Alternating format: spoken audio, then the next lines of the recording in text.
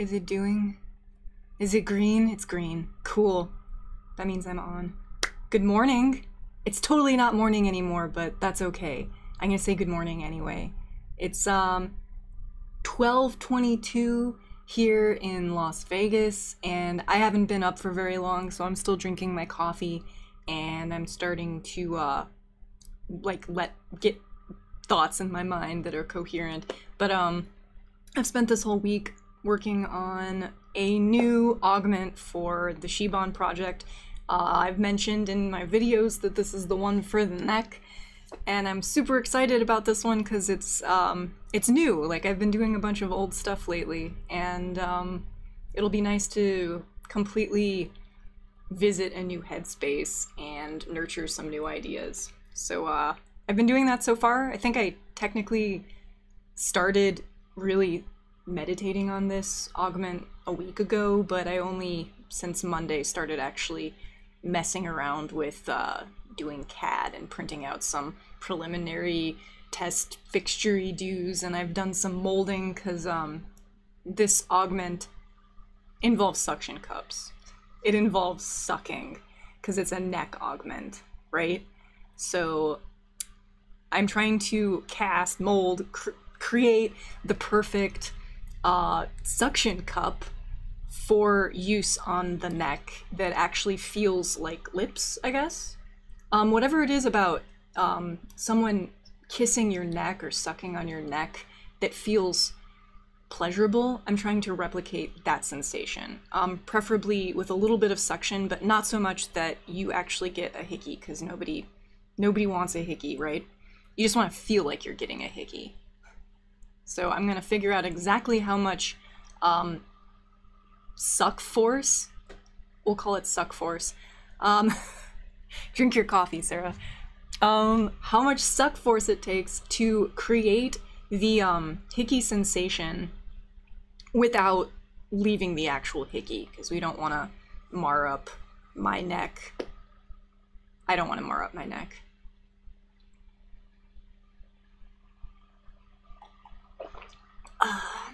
Oh, there's people here. Yay! Cool, I'm not talking to an empty room anymore. Cool. Hi, guys. Hi, Joshua. Hi, D-Croc. Hi, Aswan? Aswan? Sancho? Hi! Hello, Spain! Welcome to the morning stream. Hello, Michael. Good morning. How are you doing? Nice of you to join me on this Thursday day. Cool. I'm doing alright. How are you guys doing? Whatever time of day it is, wherever you are in the world, how is your day going? Hopefully it's good. Like, it seems like it's starting to warm up in most parts of the world, minus the Midwest. Some of my friends have been telling me that they're getting snow still. Like, this super secret snow force hit them, and they got inches of more snow in April, which is very unfortunate. If you happen to be in that part of the world, then I don't know, I'm sending my love out to you, because I can only imagine how crappy that would feel right now, to like want to be putting your shorts on and your flip-flops and then get hit with a snowstorm. Suck. Isn't that more like being tickled, meaning it's more about the surprise than the suck? We can debate this. You might find that even a gentle vacuum will create a hickey mark over a long enough time or enough repetitions. Yes. Quiet one. You're right. I think one of my friends here in Vegas actually suggested the same thing. Like, light repetition actually feels better because you can feel the repeated like release and then pull of the suction on the skin, and it does leave the desired kind of like pink ring that kind of goes away after a few seconds, but it also feels good too, for the suction to kind of pulsate a little bit. And I've only simulated this with a syringe so far. I made this little test fixture on Tuesday. So I've been casting this part right here, which is basically like it's a kind of like an octopus's suction cup.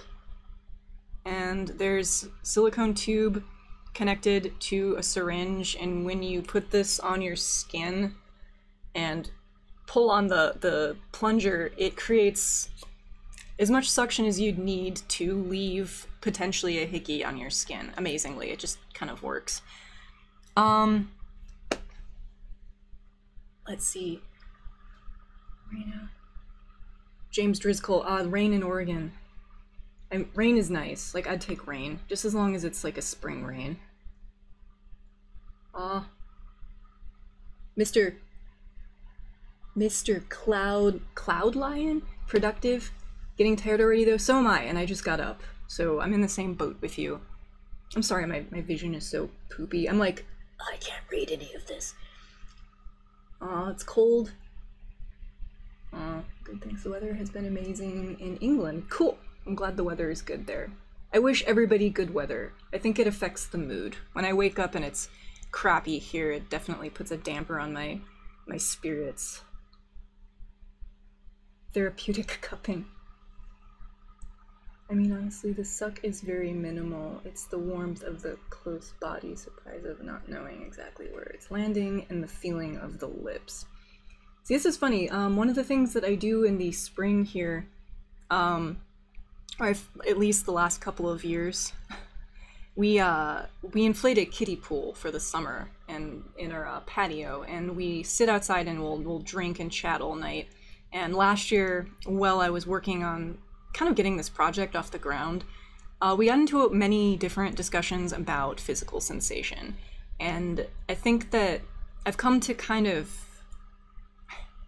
accept that up until this point, like for Shiban, I've been making these augments, and I'm focusing on both the sensing some biodata from my body, like whether that's my heart rate or my heat, like the temperature of my skin. I'm sensing something from me in order to trigger some sort of performative mechanical thing. And it doesn't necessarily have to stimulate me as the user in any way. It's just sort of fun if it does.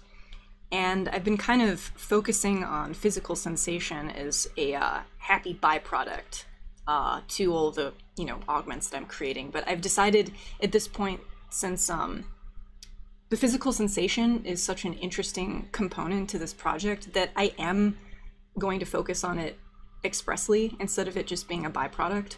And then I'm going to focus on the physical sensation, like the sensing from my physical self separately. So I'm going to work on amassing different sensors to create sort of a sensor network that I can use all at the same time to track what's going on with my physical state when I want to collect data. And then completely separate from that leg of R&D, I'm just going to focus on how to replicate these physical, pleasurable, intimate sensations that I might want to, implement in the augments once I decide what they're going to be. And I think I wrote about this, I posted that on my Patreon, that I was kind of thinking of breaking the project up in these two branches. But I'm gonna do it.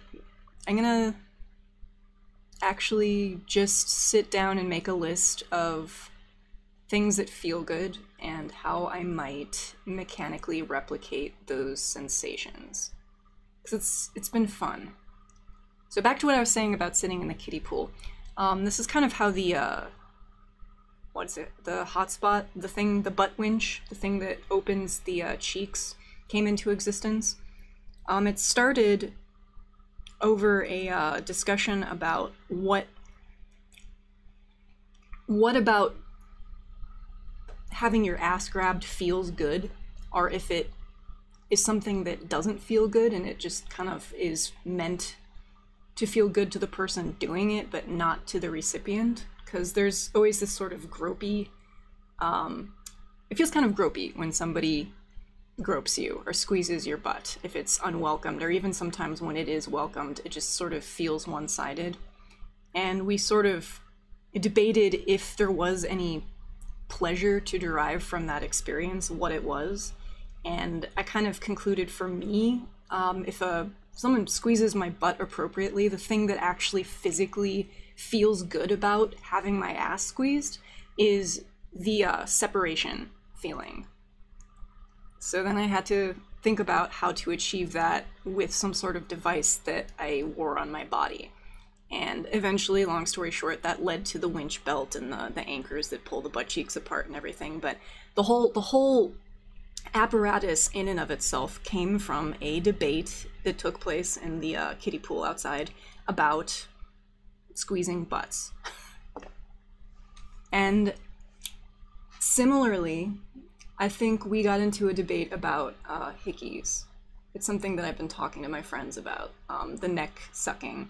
And some of you in the chat are mentioning what feels good about the being kissed on the neck, and some of it is the anticipation and the not knowing where the lips are going to touch you next, or the warmth, or the suction. There's like a lot of different things that you could argue are kind of the crutches of that physical experience, like what makes it pleasurable.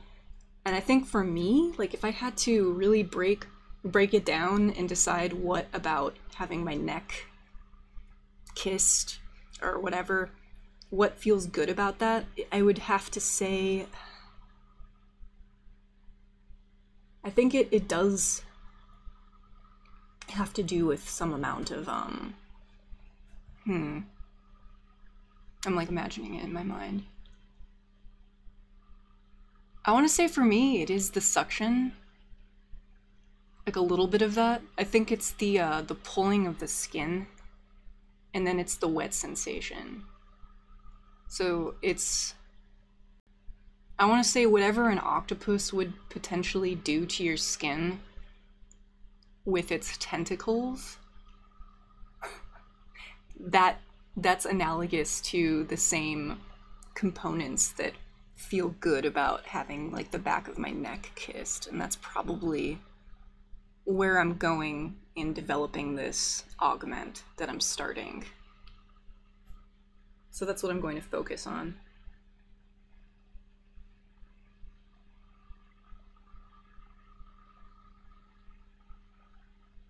I think a bite would be easier to simulate. Bites. Checking the roast. Checking the roast, that's funny. A bite. I think biting would probably be its own separate problem to solve for.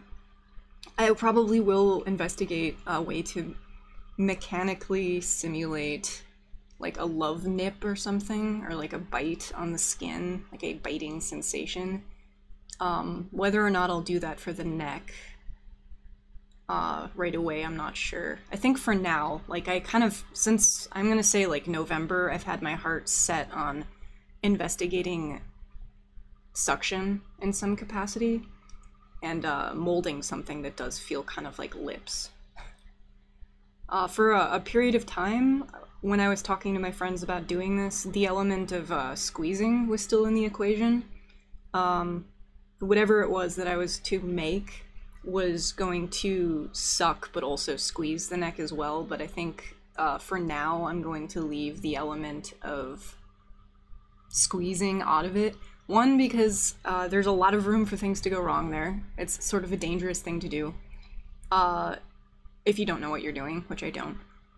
I'm not entirely sure how I would achieve the squeezing, if it's something that I would do through inflation or something mechanical that would actually constrict my neck.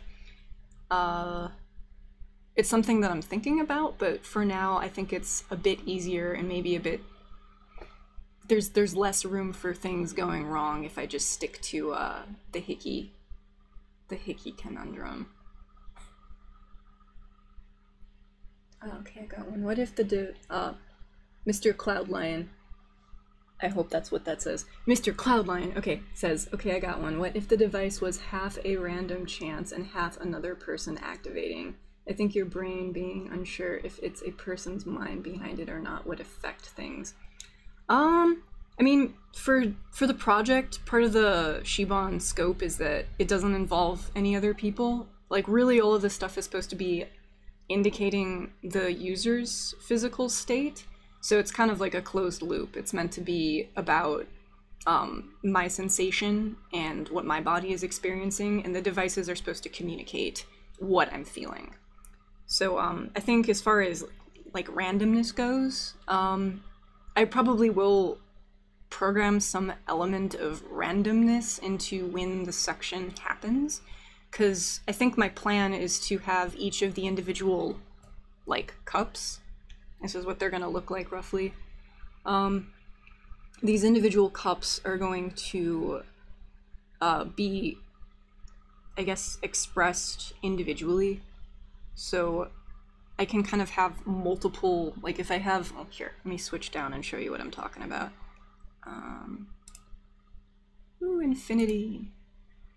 Okay, so I know you see this.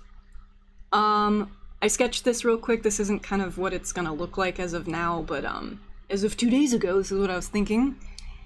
There's gonna be cups like this. Wait, hang on. Okay, so that is there. All right, there's gonna be cups like this. That's these guys right here. These little doodads. I was originally going to stick some sort of like stent mesh, kind of like what you use in cleaning out like heart arteries, I guess. I guess that's what they use medically. Are these stents.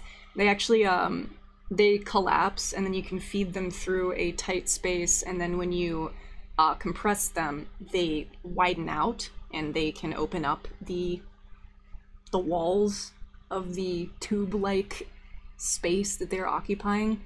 And I was going to use these stent meshes to create a cavity so that when they expand, they're expanding the space and ultimately creating like a low pressure zone that would suck air in. So that was originally how I was imagining creating suction, was by mechanically compressing these stents, thus inflating the cavities, but I don't think that's going to work quite as well as I thought. So I'm just using the syringes. But the point of me showing you this is that there's going to be multiple cups up and down the neck, and I'm thinking there's probably going to be a line of 3, multiple bands of 3, maybe 12 total. So like 3, 3, 3, and 3. And somewhere I'm going to mount the terrifying syringes. I'm going to work them into the design so that you actually see these syringes being mechanically pulled and compressed via a motor. And it's going to look like something you wouldn't want on your neck, but will be hopefully visually appealing regardless. I want it, I don't know, I want it to look alien. But anyhow, my mold release came today.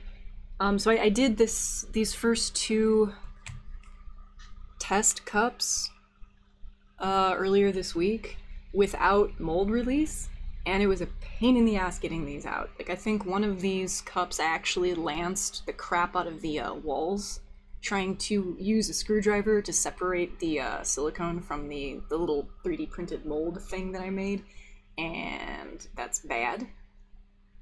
I almost hurt myself doing that, so I ordered the spray juice that you're supposed to put in your molds while you're casting, so that I don't have to do that anymore. And then these will turn out a hell of a lot nicer looking, and they won't be all marred up and crappy like these are. But that just arrived in the mail today, so at some point I'll be pouring more molds. And I got more syringes too, so I'm excited for those. Where's my chat? There's my chat.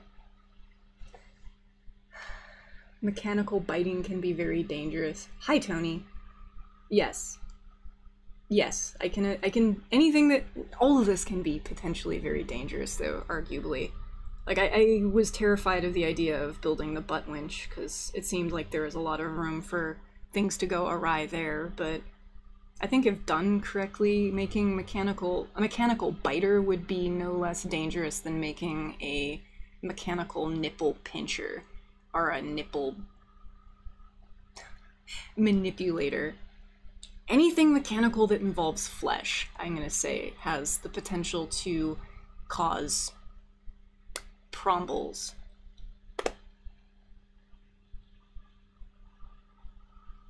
Aw, take care, Mr. Cloud Lion. Something 9, the ultimate turtleneck. Yes. Am I going for octopi style? Due to the other projects, or depending on what the augments are doing dictates how the cups work. I could. Trust my technician. James says I should trust my technician. I do.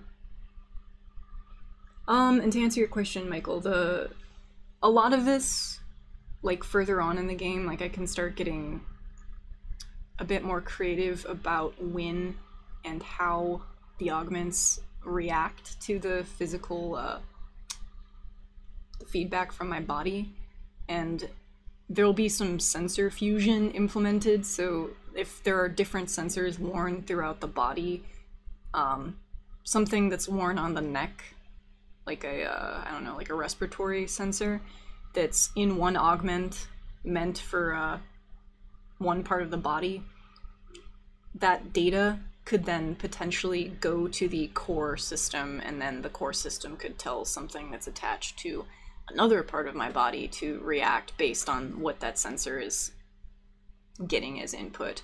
So everything will kind of like interweave and control other things potentially, but I'm not there yet. I keep describing it this way, like where I'm at with the Shiban project in general is you could think of all these augments, these proof of concepts that I'm making right now, they're to a finished device as a sketch is to a finished painting. So all of these, like the propeller pasties and the pinwheel pasties and pretty much everything I've built so far out of found objects and 3D printed parts, they're like sketches to what will eventually be a finished painting. So once I have a clearer, better sense of what all of these augments need to be, or what I want them to be, and how I want them to manifest, and I get better sensors that give me more reliable input, then I'll have a clearer idea of what the finished version of each thing needs to be, but I'm nowhere near that yet. So in the future, a lot of things, but as of right now, I'm still very much in the play phase. But yeah, going back to what I said earlier though about physical, replicating physical sensations. I think for at least a period of the spring, I'm going to focus just on that list. Like biting, pulling of the skin, pressing of the skin, suction, squeezing, all those things that feel good about, I don't know, things that feel good when they're done to your body. I'm going to meditate on what those things are and how I could potentially do that with a mechanism. So, there. What's that on saying? All great artists suffer for their art. Ha! I don't know, Tony, if that's a saying, but I know that is something that people say. Artists must suffer for their art, yes. I think that's true. I think that is definitely something that people say. I feel like, you know, the mad scientist that's in their lab, like, testing the stuff that they're working on their own body. I feel like that person. Alright, but I'm gonna dip my face back down into my CAD here. Now that I've explained where Shiban is going, like what my objective is, and I've explained what my intentions are with this next augment, I can start working on it. So hopefully everybody's on the same page with me. Various augments work too well.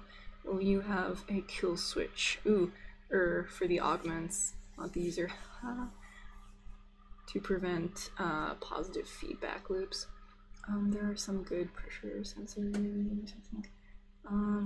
Okay. All works. Into the project. Thank you, Michael, and thank you, James. I think yes. Once I start wearing all this stuff at once, I'll probably build in a what's the fuck, I can't remember. The panic button, the stop, e-stop. Wow, brain fart. I'm definitely going to make an e-stop button, and I'm probably going to really adorn it. I'm going to get one of those big, red, chunky buttons, and I'm probably going to make a wearable out of the e-stop. And I'm probably going to call it, like, the safe word, or something. She'll say safe word on the e-stop, and I'll probably make, like, I don't know, where would be a good place for that? Maybe it'll go over my belly button or something, so I can just slap my belly and then it will shut the whole Shibon system down. I don't know. That sounds about right, though. I think I have to do that now. The safe word e-stop. Okay. So, without further ado, are you looking at the correct thing? Yes, you are. So I'm gonna actually show you real quick on this. I'm gonna show you on the dummy where the suction's going to happen. Let's see if I just shut all this off. Perfect. Okay. So this is the first kind of thing that I thought I was gonna be doing, and there's a little neck. I'm going to doodle on top of this and show you what I'm currently working on in Fusion 360. How long has it been? Oh, I've been yammering for a half hour. Oh well, it's good to walk through what I'm thinking in my mind. So thank you for listening to me go through all of those thoughts that are just sort of clogging up my being. So, actually I'm going to switch over to Fusion too. So in... Blah, blah. There we go. So, this looks fun, doesn't it? So these are hinges right here. And there's these 3 triangle pieces that bend off of that center chunk. I don't know, that center triangle. Kind of looks like the Triforce. This is a suction cup Triforce. The middle of each one of these triangles is going to mount one of these cups. So there's this like lip right here. This indentation around the cup is going to be where this circle right here fits. So you can imagine in the middle of each one of these circles, there's going to be a suction cup, so there'll be 3 total. These 3 points, I'm kind of bummed I can't show you on my dummy back there. I know Tiberius is super washed out at the moment because of the crappy, weird contrast lighting in the room, but I marked out 3 points where these triangles I think will roughly lie on his neck.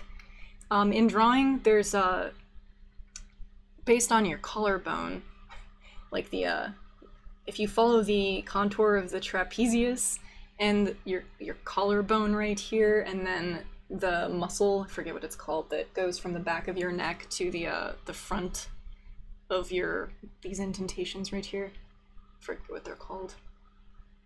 Wow, I'm a bad art student.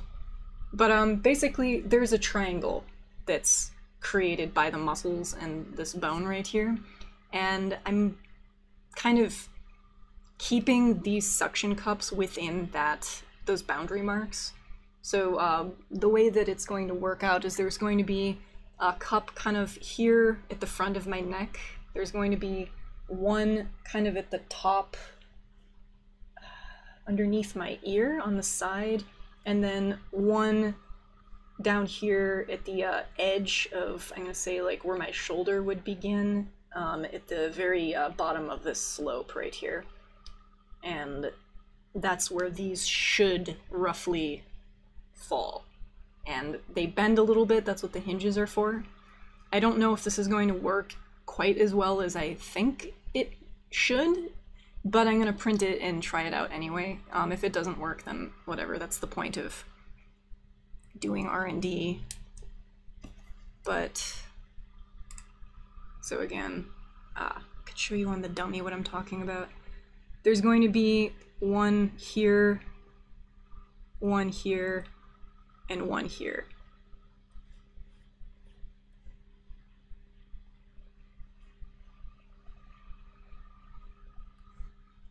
And this will, of course, be repeated on the other side.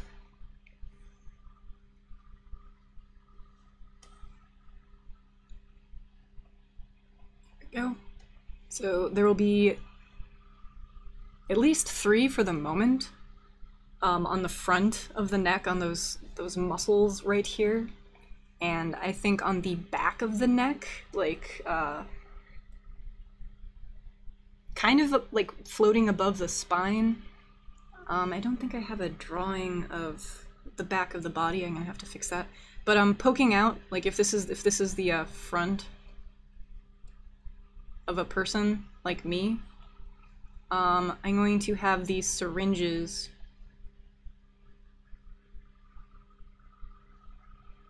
poking out this way, and they're going to be staggered. So if you're looking at the back of the person, actually I think I take that back. I think those are going to be angled. Yeah, they might be angled up. Okay, so if this is the back of this human, how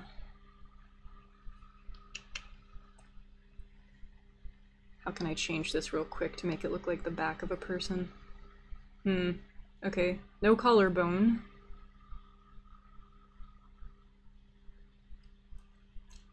And no chin. There. Does this look like a back now? No matter, you get the idea.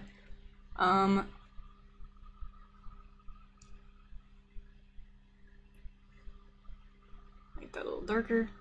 Okay, so if this is the back of a person,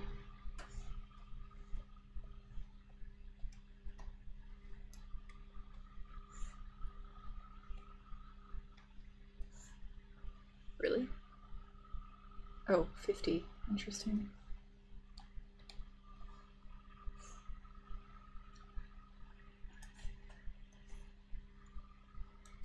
Super exaggerated body parts. I'm thinking those syringes are going to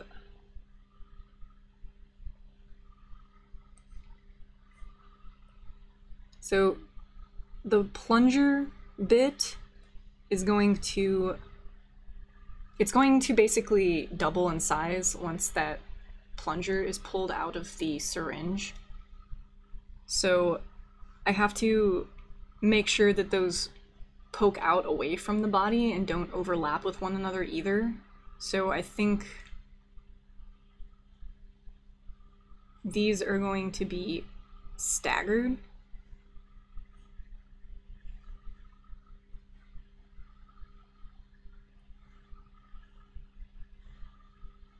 Like so. That just looks like a mess right now. But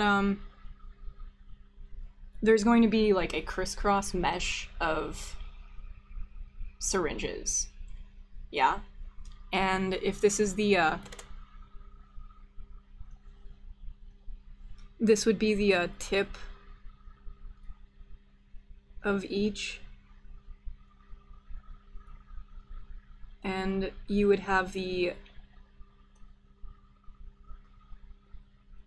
hoses coming off of each and going to their appropriate suction cup. And then if these were angled a little higher, they'd probably come up as such too. So that kind of like sticking out from the sides of the neck, you have these tubes in nice sweeping arcs to create kind of like a visual, I don't know, contour, I guess. So that's going to be worked into the design. The way that I'm going to actuate the syringes themselves are probably with some sort of rack and pinion. That is to say that there's going to be a motor that has a gear on it somewhere, and it's going to be attached to either the plunger of the syringe or the syringe itself, and it's going to be actuating one or the other. Probably the plunger, it probably makes more sense. But as the motor spins, and I'm gonna try and use as small motors as I can, of course, some tiny little Metal Gear servo-y do. The smallest I can get away with, I'm going to stack those, and I'm gonna probably attempt to do a version of this cowl. I don't know what you'd call it, this like choker. I don't really want to call it a choker because it's not choking. So it's either going to be a shawl or a cowl, but the first version of this cowl is going to probably have 6 suction cups to start, and then if everything works the way I want it to, then I'll probably try to tweak the design so that I can fit 12.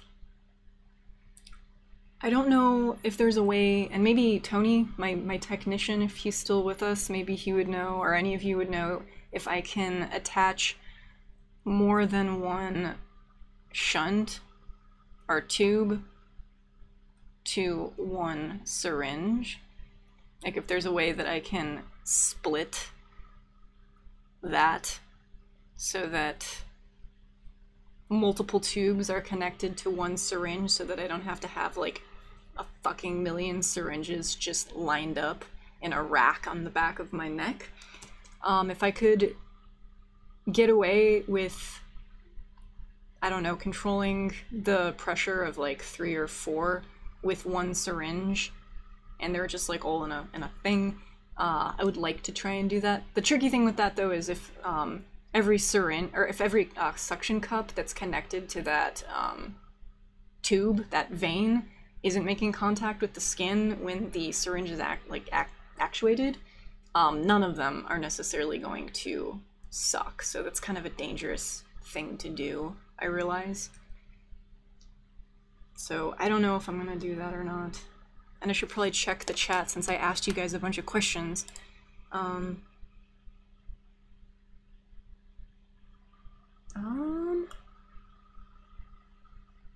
The don't stop button. I do need it. Yeah. The don't. The Triforce of Pleasure. Yes, that is kind of what this design is.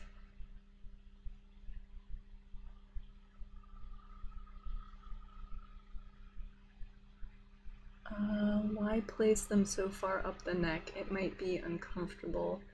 I think for me, like, there was a little bit of thought in this. Like, if I want, like, the parts of my neck that feel the most pleasurable when sucked on are probably anything along my trapezius, like on the crook of my neck, and then above the collarbone, and then maybe higher up right here. So if there is kind of like a triangle area of good sensation, and I want to say a significant percentage of the good sensation does come from the back of the neck, which is where I propose sticking all these clunky syringes. So I'm not making good use of the prime real estate back here for sensation. So there is a chance that I might stick this rack of crisscross syringes in the front. Possibly. I have to be careful though, because if I want to wear these augments at the same time, I can't really stick them any lower without interfering with the boob augment, and I can't stick them very much lower on my back because they're going to start overlapping with the pulse pack, which is like the main brain of the whole thing. I could potentially have them sticking up like off of my trapezius from the back, like on either side, like some terrifying Spalder's shoulder pieces, like from WoW, if you want to think of those shoulder pieces from any MMO you've ever played that have the spikes coming off of them. I could do something horrific like that. It would totally change the aesthetic of the Shiban suit of amour, if you will, as a whole, but that might not be a bad thing. It's something I could play with for sure.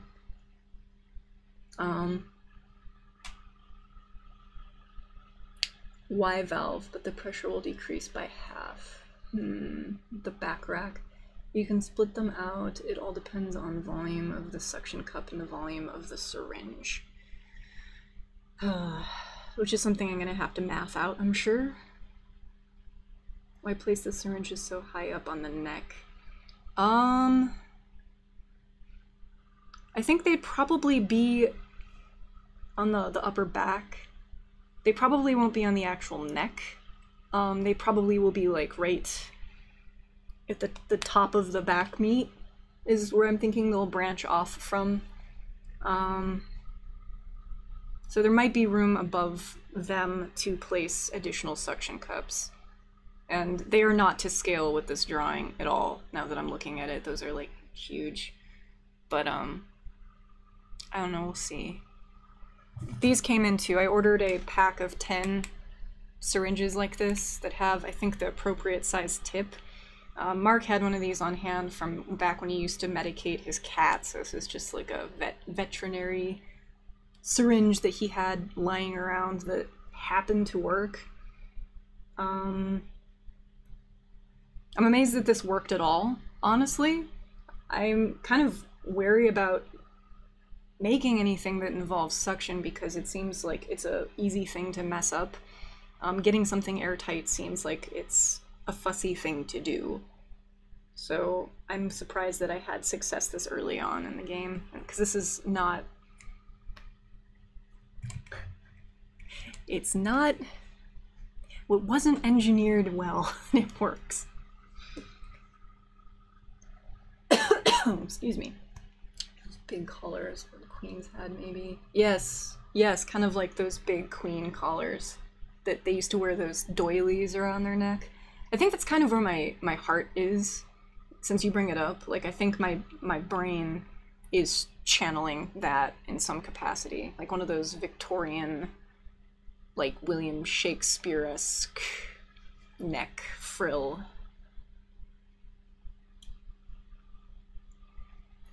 Yeah, or like the spitting dino. I dig that idea too. That reference definitely makes me happy. Dino frill. Anything that's a lizard frill brings a smile to my lips. But anyhow, I'm gonna actually print these. I should have probably started this when I started the stream, but whatever. So I think this, let me replicate this guy. What are these? Where are you? There you are.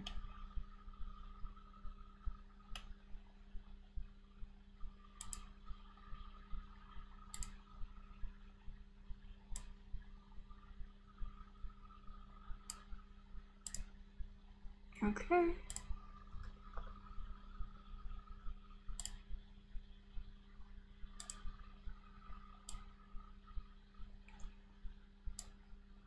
I always forget to check it.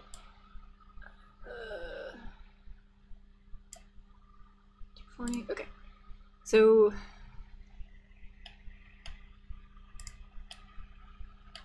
here we go. So I think these circular pieces, the actual, I'm gonna call them collars, for the suction cup doos. I'm gonna probably print those in black, and the rest of it will be the standard silver that I've been using for the rest of the augments. But yeah, I think I'm gonna print these. I think they're ready.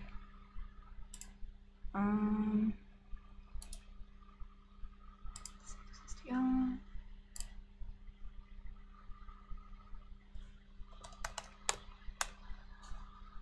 Here. While I do all that boring stuff, I'm gonna switch the thing back to my... Oh, here we go. To me. Wow. Yeah, I have my hair up in shitty pigtails today. I need a haircut, like, badly, but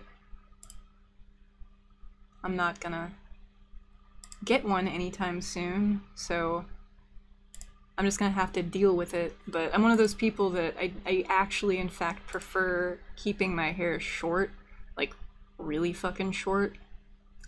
If you see any pictures of me from, like, over a year ago, I have very short hair, and I kind of, more or less, grew it out long like this to wear in a bob specifically for this project, because all of this is kind of like, I am the embodiment of how this project feels, like what it means to me. So I kind of took on a character of myself just to kind of get in the mindset to do all of this, which wasn't as meditated as it sounds. It kind of happened naturally. I think everybody does this. They probably don't like pick it apart as much as I do, but around the time that I started doing all of this was when I decided, okay, I think I'm gonna actually cut my hair, get bangs, and sort of rock the bob for a while. But I foresee in my future actually going back to keeping my hair shorter, because I hate this. This is driving me nuts. I feel the static cling to my chin and the sides of my neck. Export G code. I'm such a good girl. I even have the SD card here already. It's like I knew I was going to be printing today or something. I'm going to print this in that, wait, print settings. I'm going to use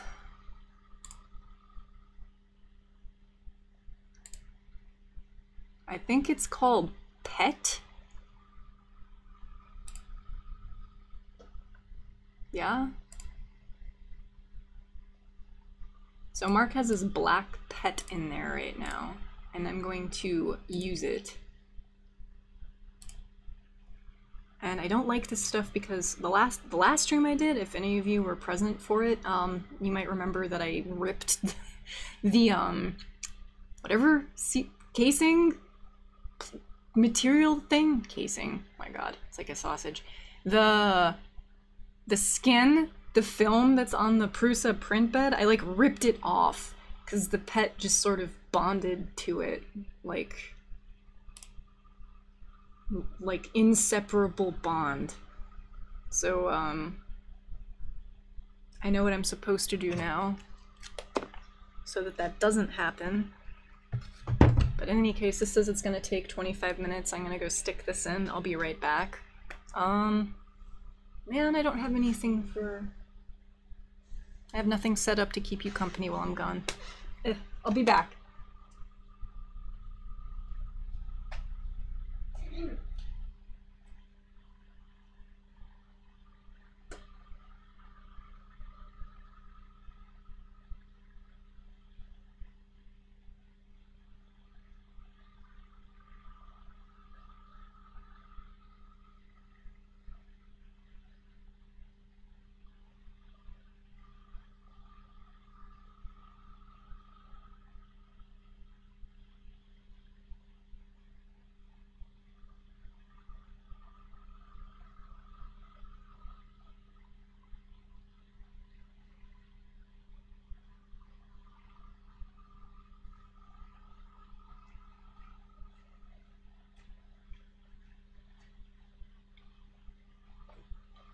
Yay! It's a doing. Alright, back to, whatever. Let's see, I'm gonna check the chat. There I am. Okay, I'm checking the chat, and then I'll go back to whatever I was doing. Up. In the ears. Everything for the aesthetic. I hope everything goes well with the printing and you have a good day. Oh. Cool, sleep well, Michael. Rest. Thanks for keeping me company. Don't have that hair problem, but when I did, I knew I started on fire welding. If you set your hair on fire welding, yes. Then you need to fix that. But yeah, no, one of the things I always wanted to do was I wanted to like shave my head at some point in my life, just to let my hair go through every stage of growing out and just periodically do that until my hair became bothersome, and then I'd just shave it again. But I have this horrible unsightly scar across the top of my head now, so I can never shave my head unless I want to welcome everyone that I cross paths with asking me why it's there, which I don't want to deal with. So I'm just gonna keep this like in some short capacity for the rest of forever. But I am envious of your not hair having, Tony. Because if it were up to me, I just wouldn't put up with it. I got sick of my own back. Yeah. It's a bothersome thing. I'm very much like a pragmatic person when it comes to like my nails and hands. Like my mother's the total opposite. Like she gets her hair done and her nails done, and her body is very much like a thing that facilitates in her physical appearance. It's like a performative thing, but I'm like the polar opposite of her, and I always have been since I was a kid. Like my body, I use it as a tool. Like my hands are tools, and my eyes are tools, and I don't want things blocking them. So I've kind of always lived my life where I just need to get my hair out of the way, and I just need to make sure that my nails are cut short, and, you know, my clothes, I'm okay with getting paint on them or breaking my clothes, getting holes in them, fucking them up. So it's, me and her have always had a very different philosophy on why and how we present ourselves as we do. But the hair has always been kept short for that reason. It took me a really long time to get to that point, though. There was a lot of pressure on me when I was younger to, like, I don't know, cut, style, and dye my hair, which I did for a pretty long amount of time. A huge percentage of my life, I did the hair thing. My throat just decided to close up. But, I don't know, I want to say, when I truly did go away to college and start building things, and it became more of a struggle to just maintain the hair out of the face, I just took the plunge and got it cropped really short. And my folks hated that. They still kind of hate it, but whatever. That's what parents do, right? They hate your decisions.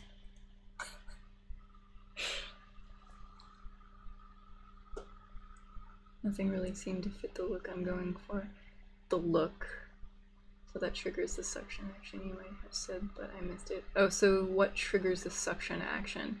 I'm thinking for this module, I'm going to go with respiratory rate. So another thing I haven't really mentioned as it relates to this project, I don't think I've ever really talked about this like on the record, but I think I'm channeling this experience that I had earlier in my life. I was I was in the hospital for 2 weeks in ICU, and I was hooked up to this machine that was monitoring my body, like all these different aspects of my physical state. And there is this monitor, like this huge, like flat screen monitor on this arm gantry, and it was hanging down in front of me, swiveled around so that it was basically facing me. And at all times when I was conscious in this room, I had this list, and they were all a different color, and it was some stat of my being that was being tracked constantly, and there was like a fuck ton of them. And for every stat that was on the screen, there was some wire connected to my body. Like there's the EKG wires on my chest, and there was the blood pressure sleeve, and there was like things in my arms and in my head. Like I had an actual tube in my head. I had all this crazy stuff hooked up to me. And I had nothing to do but stare at this thing and meditate on my mortality for 2 weeks. And I don't think that experience ever really like left me. It's always kind of at arm's reach. And I think that on some level I'm channeling that in working on this project. I'm creating a system that hooks up to my body all over, that I can monitor, that gives me some deeper understanding of myself as a animal, basically. And I think I'm going down my list of different things that I remember tracking when I was in the hospital, and one of the more interesting things was the respiratory monitor, because I think the visual that I got was this line that was on this little graph, and it would either go up, I think, when I breathed in, and then it would go down when I breathed out over time. And it was kind of like I started controlling it, sort of like the whole like Flappy Birds thing, where I would like breathe in to make it go up, and then I'd breathe out to go down, and I was trying to make like perfect like sine wave shapes with my breath, and I would just sort of stare at it, and then I would try to like make drawings. So it was all this weird shit that I started to do with my own awareness of my physical state, because there's nothing else to do. And I think I'm going to look into getting one of those respiratory monitors, like the medical ones that senses when you're breathing, like not your heart rate or your blood pressure, but specifically your respiratory rate. And I think that based on how heavy I'm breathing or how fast I'm taking in air, taking breaths per minute, it's going to affect the maybe it will affect either the pattern or the intensity of the suction, maybe. And that's another thing I'm gonna have to figure out, because I'm only now thinking about it for the first time. Huh.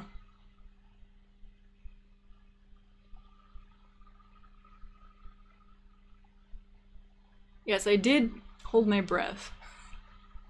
If I didn't, like, I would get down to like something crazy, like 3 breaths per minute or something when I was in the hospital.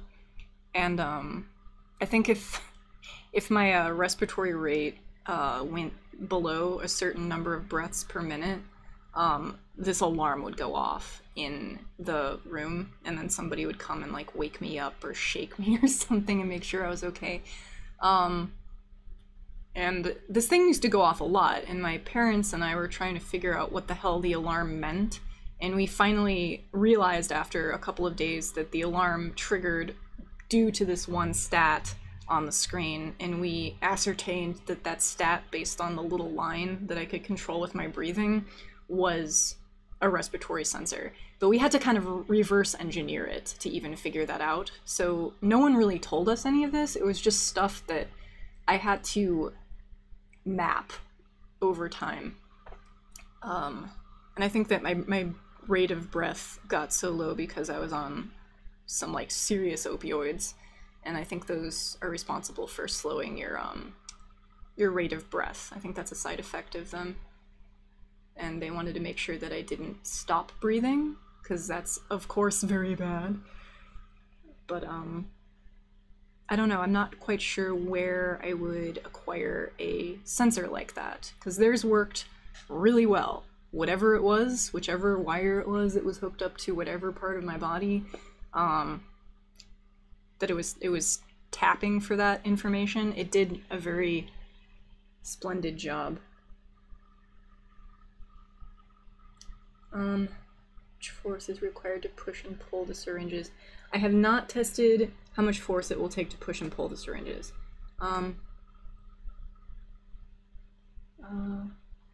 They were asking, or does it just say damn ninjas? Yeah. So you're pulsating the motors, running the suction might add sensation, so that triggers the sucking action you may have said. But okay, I'm caught up on chat. But yeah, I haven't measured how much force it takes to pull the syringe. It does get kind of tricky to do so once, if it's actually making contact with a surface. I can get about halfway, I can get to about here before it gets really difficult to pull, because it takes more torque to pull the syringe out the farther back it goes. I realize this, so I am going to need somewhat torquey motors, and I realize that wherever these are mounted, they're gonna need to be mounted fairly solidly. What am I getting now? Okay. In order to do their job. So I think, as with all things, you start with one and then work your way up. I'm probably going to finish printing this little Triforce of suction that I'm making right now, and I'm gonna probably rig up 3. I said 1, but I'm gonna rig up 3, like one side, and I'm going to attach them somehow to a bank of syringes, and I'm going to try and actuate all 3 at the same time with a motor.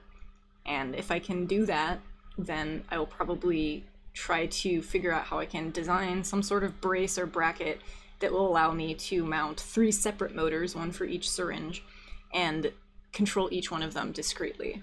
And if I can work out that entire system, controlling just the 3 cups, one at a time, with motors and syringes that actually fulfill their purpose, like, consistently, with some level of success, then I will break out and start doing the exotic stuff, like negotiating the aesthetic of the neck cowl and the where the cups are going to go, because they might not stay in a Triforce. I might do lines. I don't know. This is going to get very Hellraiser very quick, I'm thinking.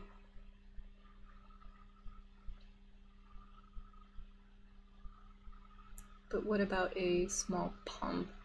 I could do like a vacuum pump, but I don't know how small they get, and I don't know how I would integrate that on my body, and I don't know how I would put in a check with a vacuum pump that would make sure that it stopped sucking at some point and didn't continue to pull air and cause skin issues.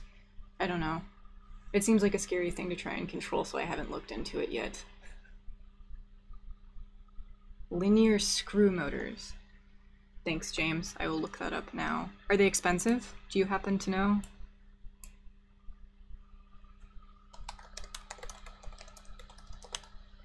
It's another thing. I'm talking about medical grade, like respiratory sensors and stuff, and linear actuators, all of which are probably very expensive. I don't have a very large budget for this project right now. So another reason why I'm not using a vacuum pump or anything like that is because I don't have the money to throw at it right now. So I'm still going to keep developing augments for the project, but I'm not going to be able to get very screw motor, not crew motor. I'm not going to be able to get super exotic at this time. What? Let's DC. What? Linear screw. What?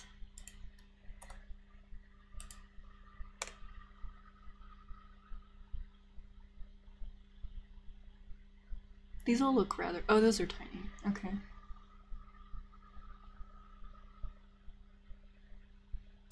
A stepper-driven linear screw motor. Okay. That's not terribly expensive. I'm looking at... Here, I'll post the link. I'm looking at this right now.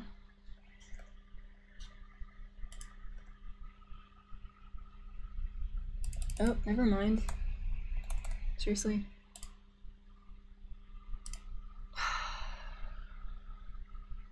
The link is too long, so I cannot share this with you. Apparently. I can share it in Discord, maybe. There's no, like, short link. Share.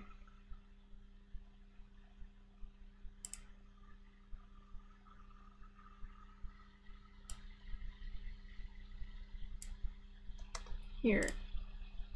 Does this do it?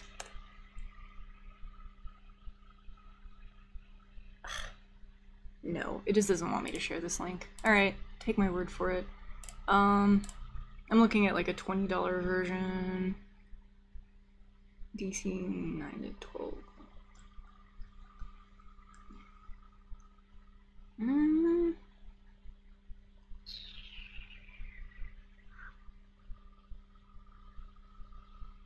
They look fancy. Like, I dig it. Stepper motor, screw nut slider. I mean, this would definitely be a lot better looking than me trying to use any other type of motor that I have on hand here in the lab, so I might get one. This looks fairly small. I wonder if it's strong enough to do what I want it to.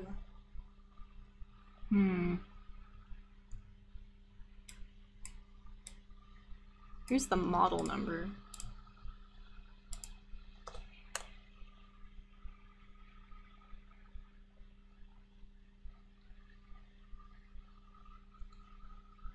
What kind of cups am I using? Might have missed it. Chinese cupping cups on eBay cheap. Nom, Tabletronics. I'm molding my own suction cups with what is this stuff called? EcoFlex. I'm using EcoFlex 10, which is, I think, the softest shore hardness you can get in that type of silicone. It's very it's kind of like the inside of a fleshlight.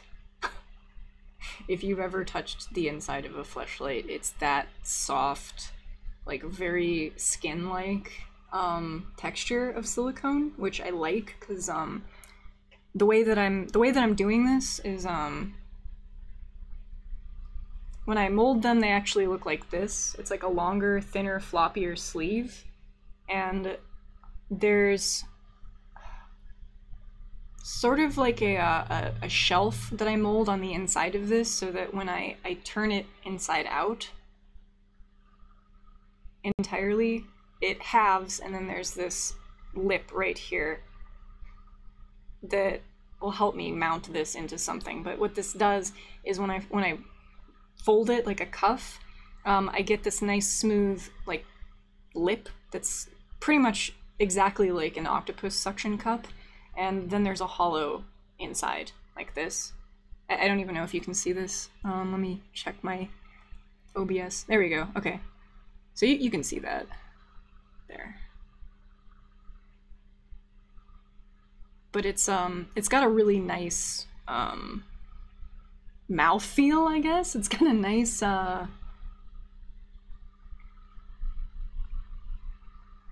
suction feeling. But that's kind of the game plan as of now. Like, I don't know if it'll change or deviate very far from this in the future. But for now, like, I think this is working.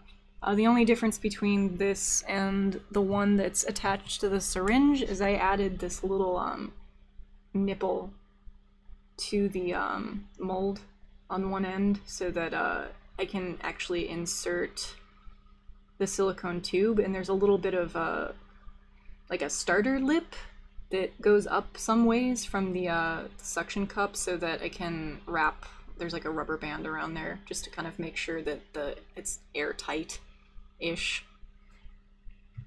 And these molded really, they didn't mold terribly, but they frayed and ripped and tore quite a bit while I was trying to separate them from the mold, because again, I didn't use any releasing agent, so everything that I cast from here on out will likely look a lot prettier. And I won't have to hurt myself trying to demold this stuff.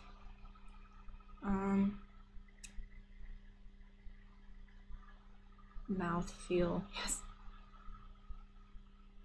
Yeah, it is like calamari, exactly. So I think there's a possibility that LEDs will get implemented in this thing eventually. But it's kind of like that's like a frill aspect at this point. I think the only reason why LEDs got put in the boob thing is because, or like the most recent thing I built, that behind me, is because that's kind of like a third iteration into that augment, and I don't know. I think the farther in with each one of these augments I get, the more liberty I'll be able to take in making them interesting to look at and adding LEDs and making them kind of showy. It's such an early stage with the suction cup neck thing that I'm not even really worried about the how it's gonna look yet, but eventually I will. I'm just not quite there. Now I can't stop touching this. It feels so satisfying. There we go. So it holds.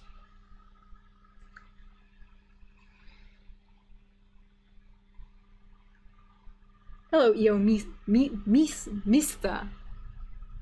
I totally butchered that. But hi. Hi, everybody. But anyhow, so I'm gonna dip my face back down to this drawing that I'm working on. Where is it? There it is. Okay. I'm gonna draw for a little bit because I don't know, I could work on the syringe holder. I could work on this back part that I just drew that is supposed to actually mount the syringes to, but I find that's probably not a smart thing to start on yet, since I'm not entirely sure how I'm going to be driving them. Actually, I need to... hang on.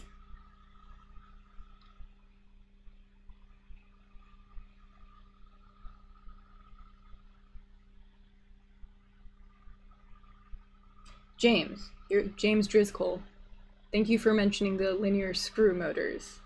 That's what I'm gonna research that a bit more, because that looks like the form factor that I want for this. They're not all weird and chunky clunky like servos are, and I don't know if I want to go with any other motor form factor that I have lying around here in the lab. Because we have stuff like in other projects that I could go and harvest and use, or attempt to use right now, just to get an idea, but I don't know, it's always fun to get a new type of thing and try it out and see how it works. So I'm gonna do that. What is the name of the calamari thing? Ali has asked. I don't know. These are just the suction cups, I guess. These are the lips. It's gonna be fun though, because in another day or so, actually no, tonight, I can actually show you this. Here. Nope. There we go.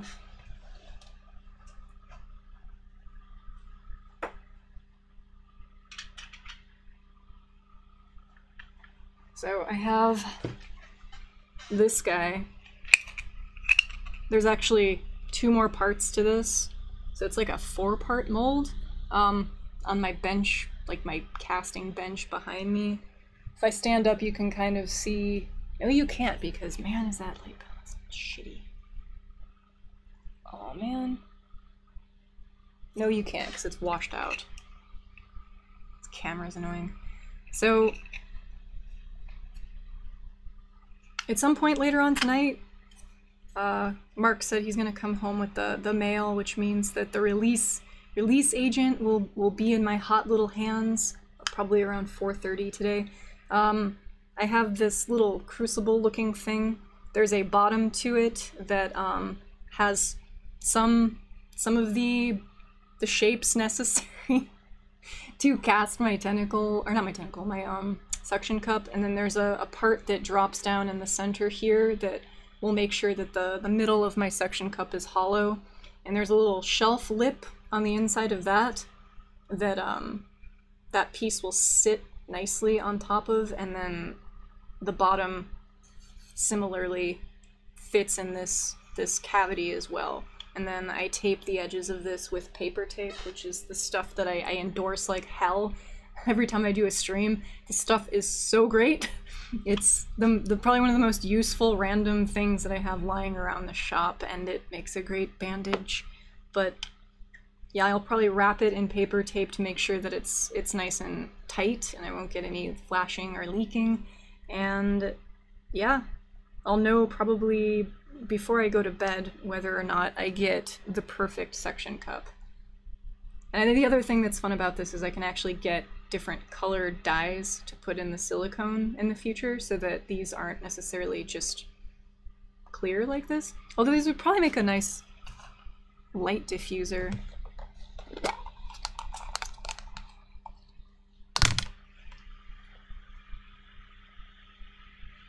Yeah, maybe.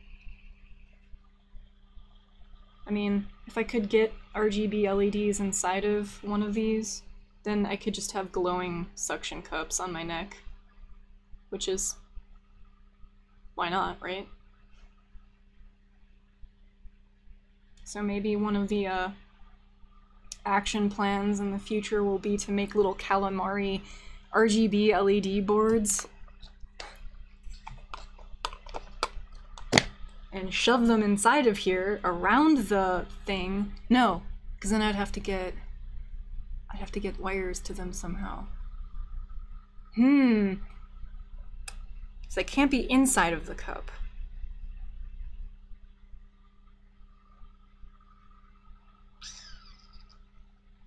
This would very much compromise my suction do. Sorry, I'm thinking about this. How could I get RGB LEDs inside of the vacuum suction cup without compromising the airtightness of the suction cup? That's something to talk about over a beer this afternoon when Mark gets home, for sure. Because yeah, it would be really cool, since these are nice, it's like a semi-transparent material, it would be really cool to turn each one of these, since they are going to be stacked on the neck, into a light diffuser that has the capacity to glow like a mystical light marshmallow. Yeah?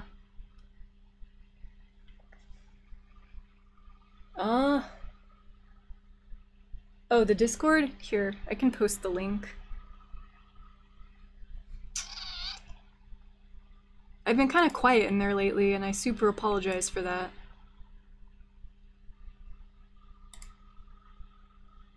So I applied for a bunch of stuff this spring, which is what I was kind of busy doing, other than the stuff that I've published lately. I applied for residencies and the like, which is what I do in the spring. And it's April, so it's about the time that I find out whether or not any of my, my whatever, anything took root. And I'm so far having kind of a poor success rate. Like, as of right now, it doesn't look like I'm going anyplace exotic for the moment, which is fine. Just, it's actually probably good that I have time to sit this summer and finish off a lot of these things that I've started. These blueprints look like you're one step away from becoming a Batman villain. Yeah? Thank you. I think that's a compliment. At least for me it is. What about adding some choking element, something similar to how a commercial blood pressure measure tool works with an additional tube as scarf? I think eventually I'll work on the asphyxiation thing with the air pressure, the inflation, the squeezing element of sensation, but not yet. Like, I think for this iteration, I'm just going to focus on the element of suction, like creating the hickey feeling.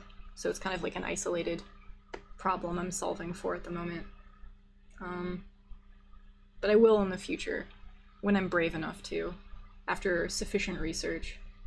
I like this. The potential for mechanical malfunction seems unwise. Creating something like that in something with any potential. Yes. No, I agree. I do not want to hurt myself or kill myself working on any of this stuff. They don't usually possess that much pressure, and one only needs to limit the blood flow, not the whole breathing mechanism, so just an inflating bubble on the vein could be sufficient, maybe. Will you ever make a male version of the Shiban? I mean, bear for you, to answer your question, like, the project is primarily about me exploring myself as an individual, so it's not, the point of the project isn't for me to do it for anyone else. It's just, it's technology that I'm making to express who I am as a sexual being, as an individual. So part of the project is encouraging other people to do the same. That's sort of the spirit of the type of development that I'm doing. It's self-exploration, so I encourage you to do it. Like, if you were interested in making your own Hiban or your own technology that helped you learn things about your body that you didn't previously know or weren't as aware of, and you wanted to express that in some capacity, then yes, like, that's what I would encourage. That's in the whole mission scope of Shiban. But would I do it? No. That's not what I'm in it for, to answer your question. Fiber optics. I wonder if I could use fiber optic. I could mount to the back of the cup and then diffuse through it. I could. I'll hold it up there, and after I'm catching up a chat, I'll hold an LED to the back of the cup and see if it looks as nice. Do them inside silicone. Could cast them inside the silicone. Have them in during casing. I could cast them in the silicone, but the wires would still have to come out of it at some point, which wouldn't be bad if it was not connected to the air vein circuit of air.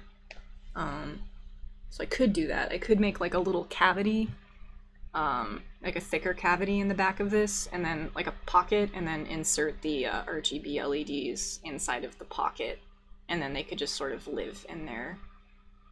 That's an option here. So if I just hold this to the back of the cup, I mean, that lights up pretty well. It's exciting. It's like a glowing donut.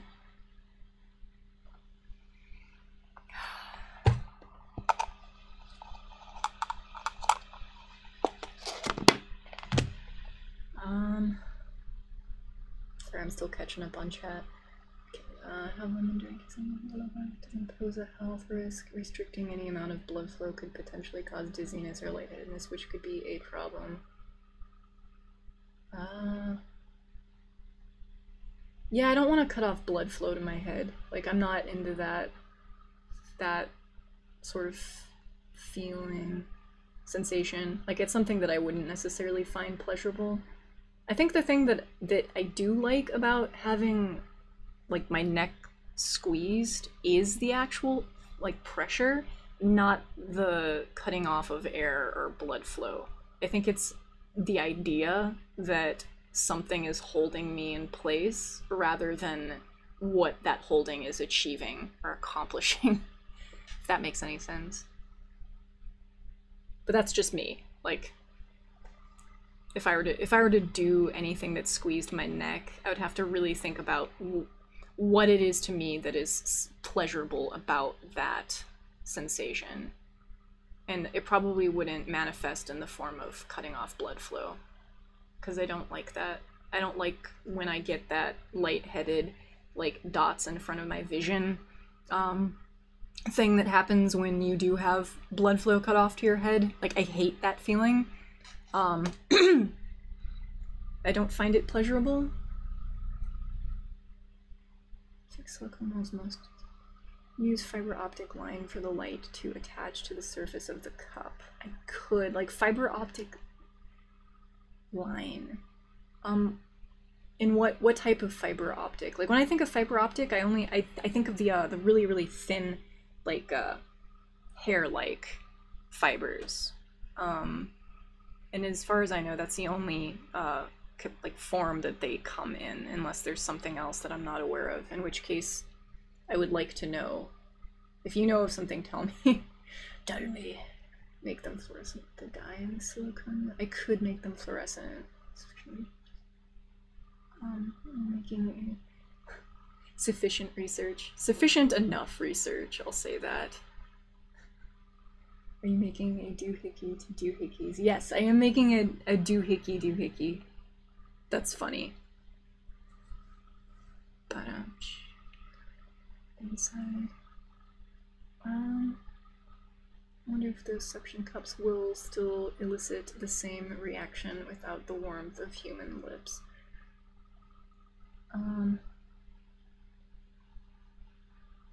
6 cubit. If they are against the skin, they will warm up pretty quick. Silicone holds heat reasonably well.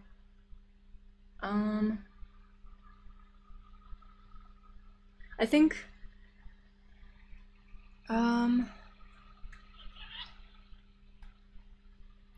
what I, like, when I played around with this thing the other day, like, I literally put this on my arm, and if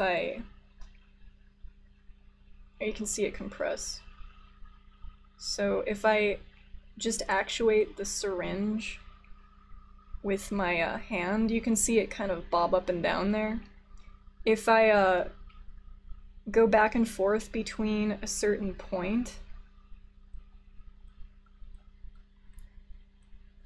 there's like you can feel the air kind of poof out as the air exits the syringe, and it, like, depressurizes, and then when you pull it out, it pressurizes, and it, like, that pumping action of going back and forth mixed with the softness of the silicone actually does kind of feel like lips sucking.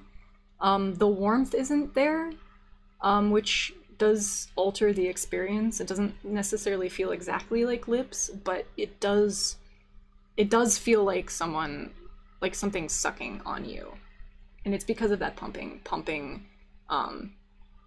back and forth sensation.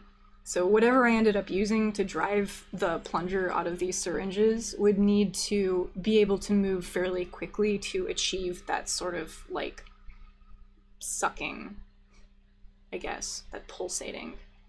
And it would be nice if it kind of was able to do so at a nice in and out sort of rate. That's another thing I always have issues with, is controlling motors well enough to get a gradation of emotion, like something nice and slow, easing in and out.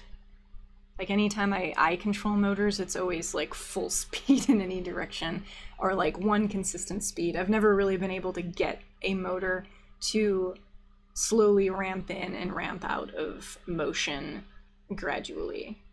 And that's probably because I lack the programming code writing knowledge to do so, but it's something that I would like to achieve with this once I figure out how I'm actuating this thing.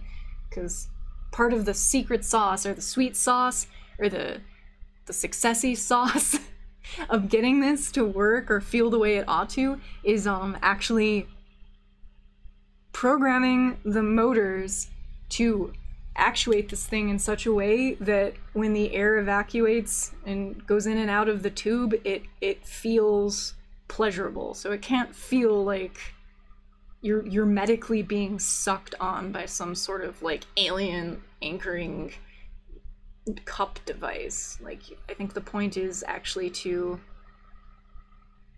find the kind of make this action feel human, I guess. For me, at least. I don't know.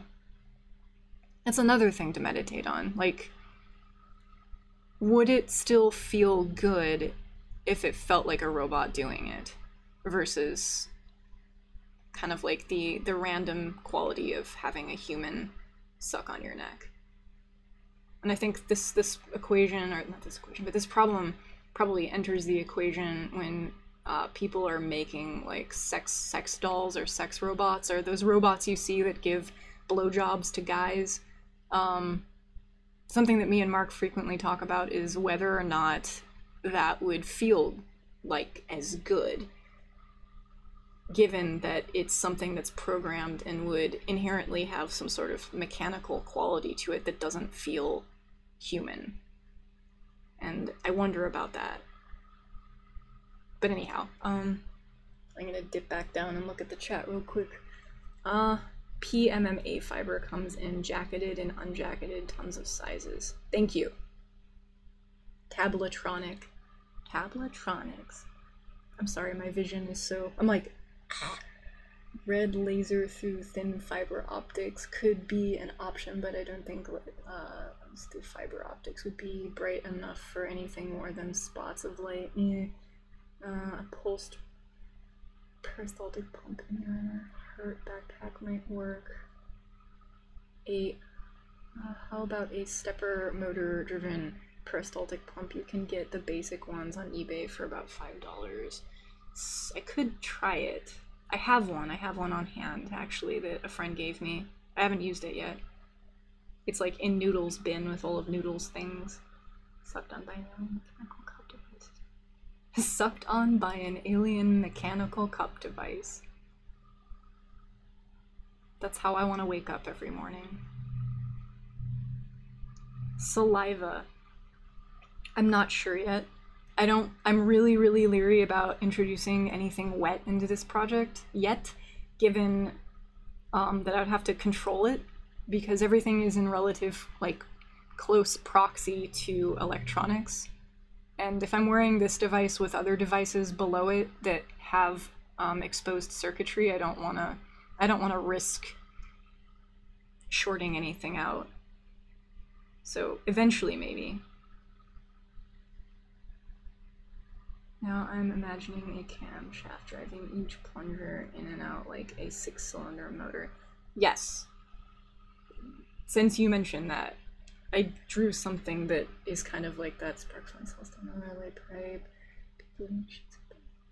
People and machines have their own pros and cons. Hard to say which is better when they're significantly different. Only it's discontinued.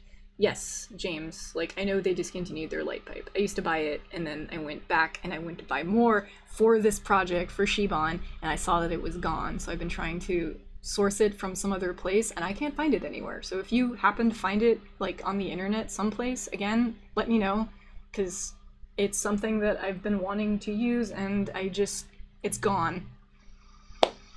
Of course. But to answer... right where I think I'm gonna head next with the lights, I think I am just going to light them through the material from the outside, because it's, as of right now, the path of least resistance. And I will probably create a ring for the back of this, for each suction cup that has like 8 RGB LEDs or something per ring. And I think that if I design this in such a way that I can kind of fold the lip, the turtleneck lip, up and over the board around the edges, it can even probably hold it in place, and it can be like partially embedded in the back of each one of these. And then I can have wires following the same path as the tube, and then it will look really terrifying. Yeah. So I think that will be a thing. I'm gonna go check that print, because it's definitely been 25 minutes. Thank you for the good conversation, guys. Like, this is good brainstorming. I definitely have had brain things happen this morning, and now I'm on a different path than I thought I was on earlier, which is good.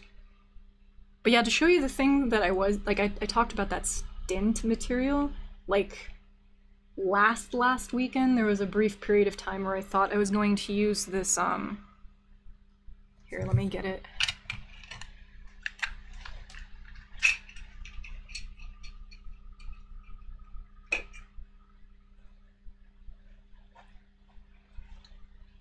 I thought I was going to be using this, like,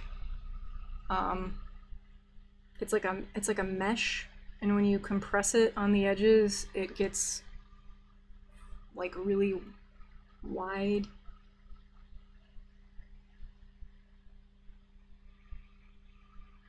I was going to use some of this on the inside of the suction cups so that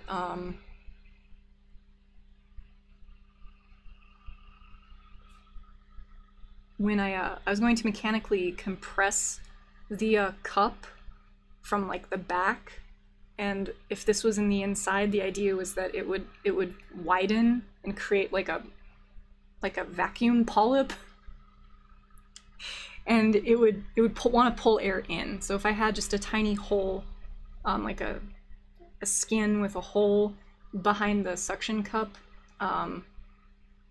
it would want to kind of stick onto skin when this, I guess, compressed and therefore inflated. But I wasn't quite sure how to apply even pressure to all of the cups from the back to even do that. So I kind of shelved the idea for now. So I have all these little pieces cut out for like the hypothetical moment when I do try it again, but for now I dialed it back, and the syringes just seem like, again, low-hanging fruit, path of least resistance. So eventually I might revisit this, but for the time being, I don't know. The idea got complicated fast. But it would look really cool, because you'd have those semi-transparent cups with this nice, like, textured mesh on the inside, and if those were lit up, it would have a really interesting effect, I think. So if I could pull that off in the future, I would like to. Just not gonna happen yet. One cam driving 6 syringes would look pretty awesome. That's I think right now what I'm going for. Like, I'm gonna try and drive 3 syringes with one cam and then 3 with another, and they're gonna undulate back and forth. Kind of like a motor. Part is very important in sex for me personally, and robot will not. Yeah, I kind of agree with you. S77N. Yeah, robots. I kind of feel the same way. I think part of this project is me re-embracing the fact that I'm in fact an animal, and like part of me that enjoys sex is the animal part of me, and that animal wants to engage in sexual things with another animal and not necessarily a machine, which is funny because this whole project is about making a machine. So I just completely negated what I tried to explain. Wow. I think in acknowledging the parts of sexual contact that feel pleasurable to me, I'm meditating on them and kind of deconstructing them and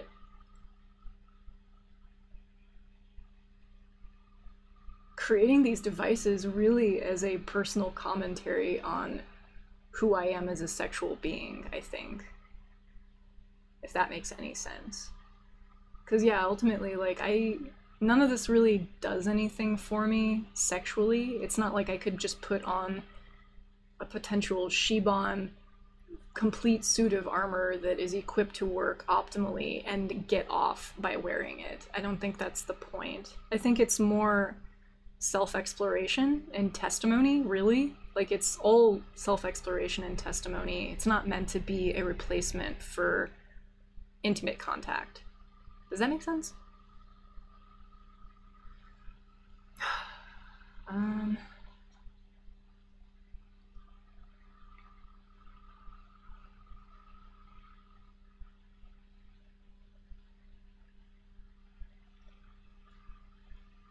Two pairs of three will look pretty awesome too. I don't think it negates it. You have a transhumanism type thing going on in all of this, to me at least. It's an interesting thing. But yeah, I said I was gonna go check on the printer, so I'll be right back in like 2 seconds. And I'm gonna refill my coffee. Not that I need it, but when do we ever need more coffee?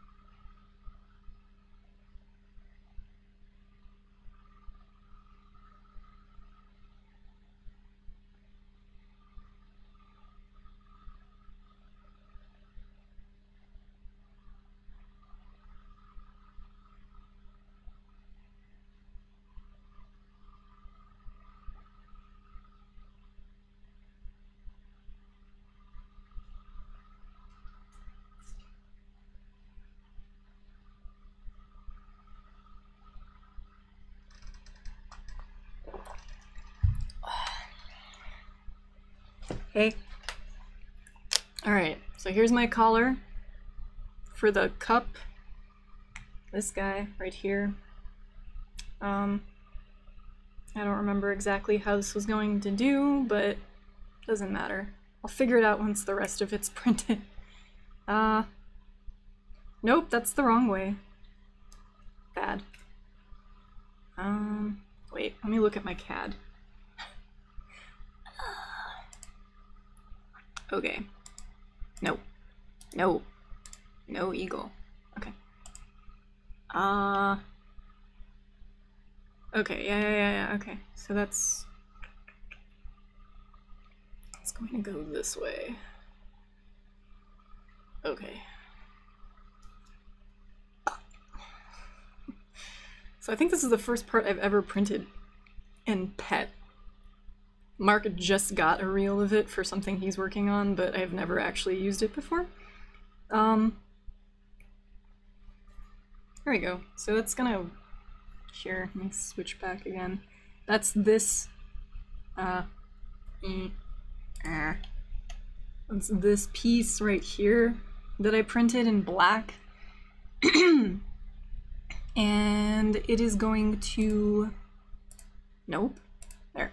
It's gonna wrap around the cups like this. So it's kind of like a collar or a brace.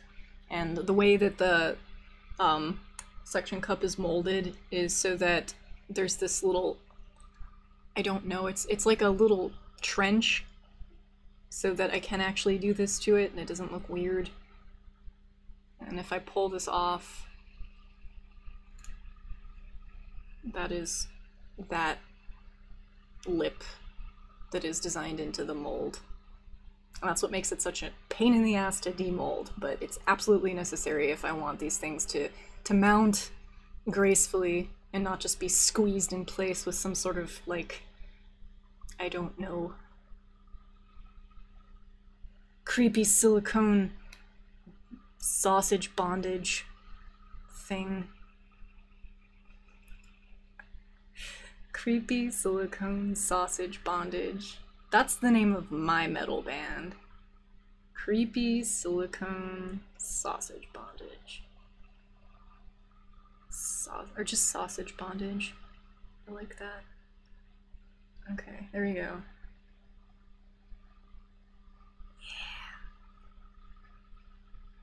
Yeah. Okay. Alright, time to prepare the next print. Okay, so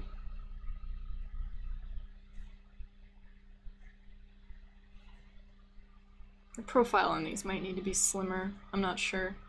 I'm not sure if there's going to be any interference with these pieces once they're printed and they actually have to fold up and go on my neck. I kind of imagined this system working kind of like geometric facets, sort of like a folding up kind of like a soccer ball does. But something that's meant to fit the crook of the neck right here.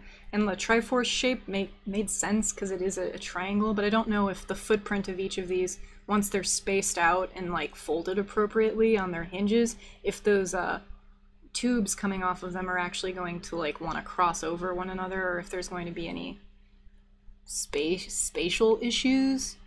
Like I'm thinking if there's one here, here, and here, like in a triangle, it might not be an issue. Again, I measured the center point of each of these and sort of I took stickers and I dotted them in place on my dummy right there. So I have a rough idea of the space that these things are going to occupy, but I'm not actually 100% certain until I actually make the thing and test it out in action. And I think as a stand-in for, since I don't have enough of these molded yet, and for the time being, I think I might just use actual like marshmallows as a stand-in. I'm just gonna squeeze them and put them in these braces and then put them on my neck. So yeah, things are gonna get weird in the kitchen later on tonight. Yeah, that'll definitely post pictures of on Twitter. People will be like, what are you doing to your marshmallows, Sarah? And I'll be like, I hate them. I hate those marshmallows. Damn them. Alright. I'm gonna tell you what I'm doing right now. I am saving off those two other shapes. The center shape with the hinges. What should I call this? Triforce 1. That's what we're gonna name that. And then I'm going to save off the other piece, the one that black part that I just printed mounts to, the other triangle. I'll call this Triforce 2. And these will be printed in that lovely silver PLA, not PET. Cool. Hi, MSX. Well, you may want to adjust the hinges. I'm sure I'll probably adjust the hinges. How do you mean? Like, how do they look incorrect? I always fuck up hinges. That's another thing, like I've found. There's something that I overlook in design, and then I end up like moving them farther away or up or some shit. Point being, I'm bad at them, but I've done them in the past on things. I know that it's something that I could not stick the landing of on the first try. It makes sense as a project. There is nothing, as long as it doesn't desensitize you from reality. Mr. Bong's lab. I am super desensitized from reality. I don't know, I think I've crossed this threshold of being, like, disassociated from, like, reality. And I have been for a very long time. It's your way to come to terms with your newly discovered sexual sensualities. Yes, it is. ZZZZS path. Yes, it is a way to come to terms with a lot of things. I think this whole project is really me unpacking baggage from, like, life in a way that feels healthy and productive, maybe. But yeah. Track to start. Did it fit how they need? So I don't know, they'll probably get tweaked. The hinges, that is. Anyhow, I'm gonna set up that print file real quick and then run that back to the printer. Oh god, my desktop is a mess, I apologize. I'm navigating. Wait, I have multiple desktops. I have a Mac. What am I doing? I always forget to use that. There we go. Print bed. Okay. 1, 2. There we go. Are these the right way? No, of course not. Alright, rotate around the red axis 180 degrees. You, same thing, rotate around the red axis 180 degrees. Perfect. Why, thank you. Okay. And then these will be printed in... they're gonna be printed in filament settings. PLA.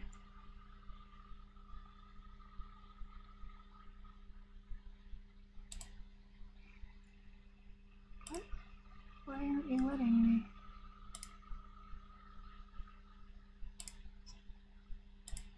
And this will be in silver. Okay. Sorry, I know this is boring. It's just necessary. Okay. Silver filament, Prusa PLA. The print settings, platter, infill. Okay, that's good.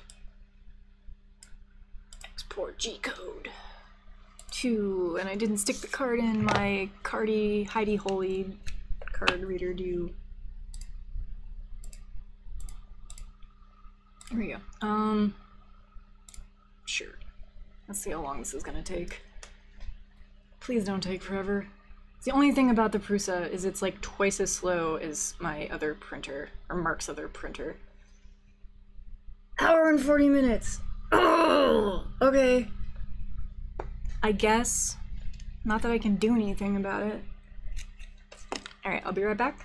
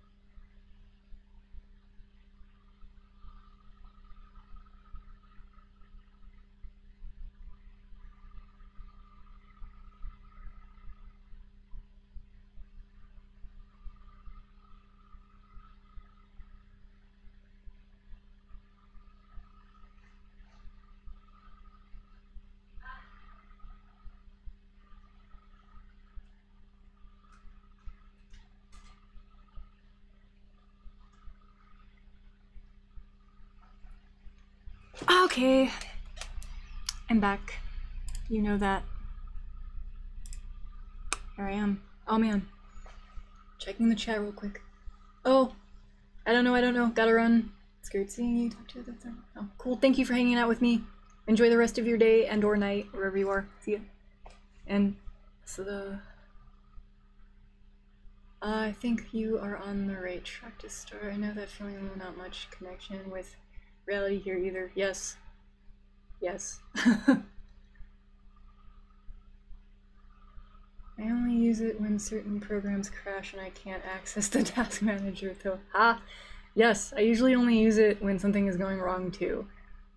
I'm like very much only accustomed to the things that I had when I was a kid. Everything else that they've added since then, no matter how convenient, I just cannot remember to use it. CNC gave a time estimate. It's often over 8 hours, but there is no way of knowing till it's finished. Yeah, no. That sucks. It sucks having no clue how long a thing is going to take and then sitting and suffering in the meantime. That's the one thing that sucks about 3D printing.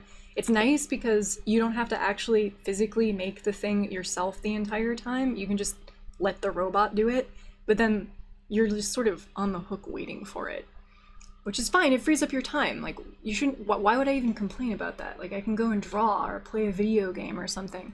But I think just like the knowledge of like, I'm not going to be able to answer any of my design questions for another like 5 hours is just this bitter truth that I have to face every day, and it's agonizing. I think it's the difference between driving in not traffic for 5 hours versus going a short distance but being stuck in a traffic jam for 5 hours. It's like, would you rather drive for 5 hours to get to a place far away or be stuck in traffic for 5 hours to get to a place that's 5 minutes away? I think it's the same sort of metaphor between like physically making a part yourself or giving it to a CNC machine or a 3D printer to do.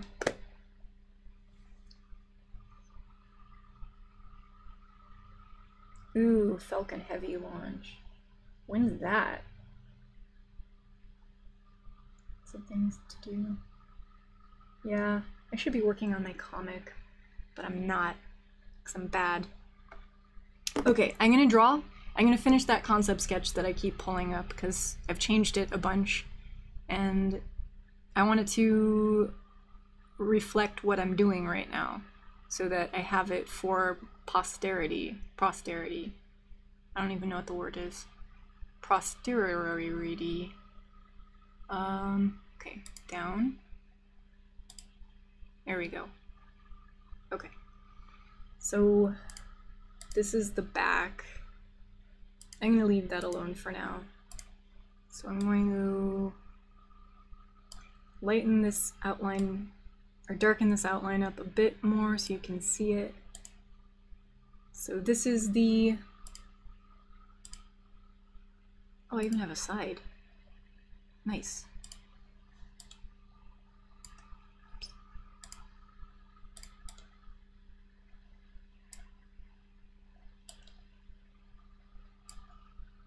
You can't see it, but this is a, I guess that's a side view, kind of. But we're gonna do the front. I started with these. Okay, so I've got these triforces of suction. Let's stick these in a folder and call it Triforce of Suction. And then the previous version was this. Oh, took away the neck. We can't have that.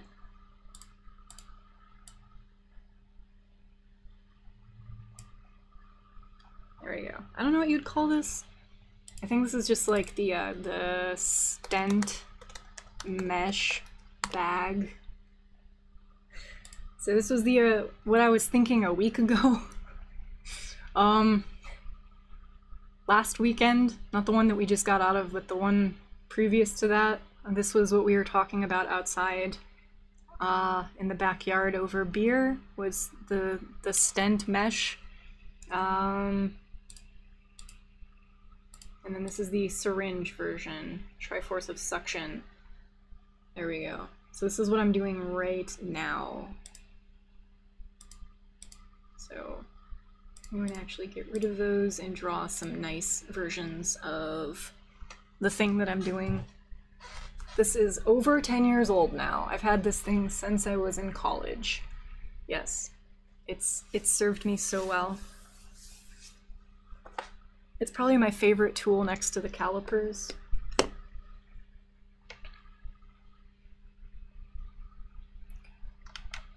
Although Mark has had to resolder the USB connector on the side probably about 24 times now. It is it's been through hell. And I'm not even very rough to this thing. Like, I treat it very gingerly, but I do plug and unplug it probably a zillion times a day. Let's see. So there's going to be a cup here. There's going to be a cup here.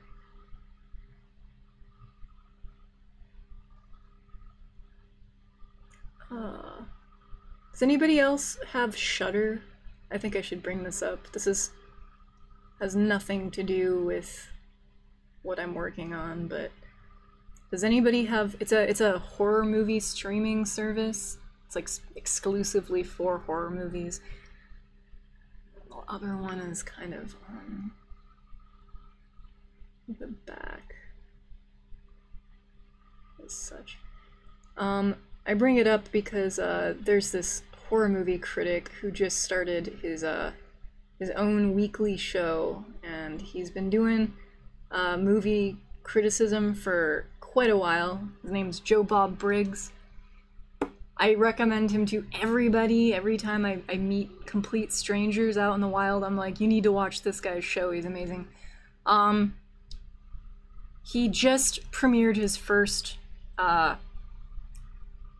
I guess episode, like last Friday, and this past Friday was his second episode, and he does a double feature every Friday streamed live on Shudder, and he just talks and drinks beer and sort of critically analyzes horror movies from the 80s. So he knows a lot about them. He addresses them as if they're proper, films, works of art. And he talks about everything from how they were made to the people who made them, the actors who were casted, like any interesting tidbits that there are to know about the film. He kind of discloses them. Every 20 minutes he'll like butt into the movie and then talk for about 5 or 10 minutes about what's going on so far and go back. And he again does 2 movies every Friday now, and it's like the best, most amazing thing to do on a Friday night if you're like us and just want to cut loose and chill on the couch and drink beer. So we definitely couch potato it until about midnight or 1 watching these bad horror movies. I say bad, but they're really not. They're pretty good, actually. It's not fair of me to say that. That's Joe Bob Briggs. It's called The Last Drive-In. So if any of you are at all interested in horror movies from the 80s, or just horror movie criticism in general, or just being entertained, I highly recommend checking it out. He's my old man crush now. I love storytellers.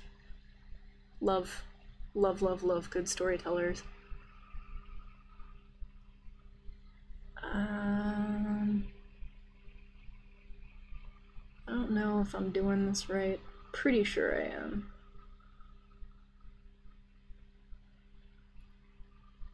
Something like that.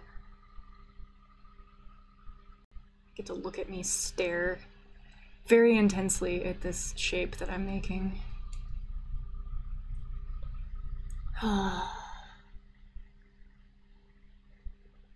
Faceted soccer ball neck sucker. Okay.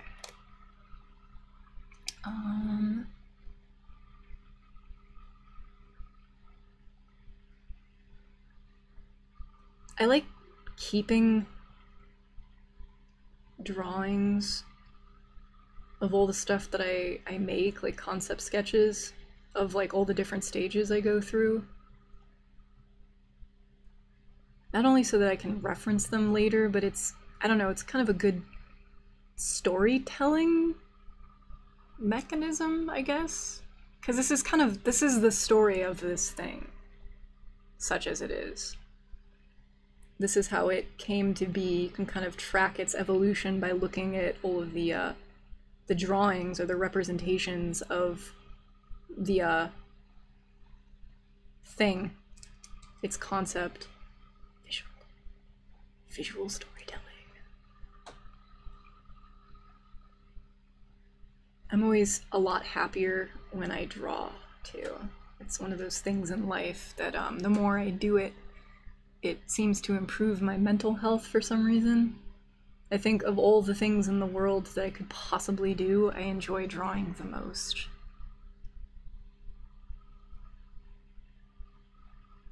But then again,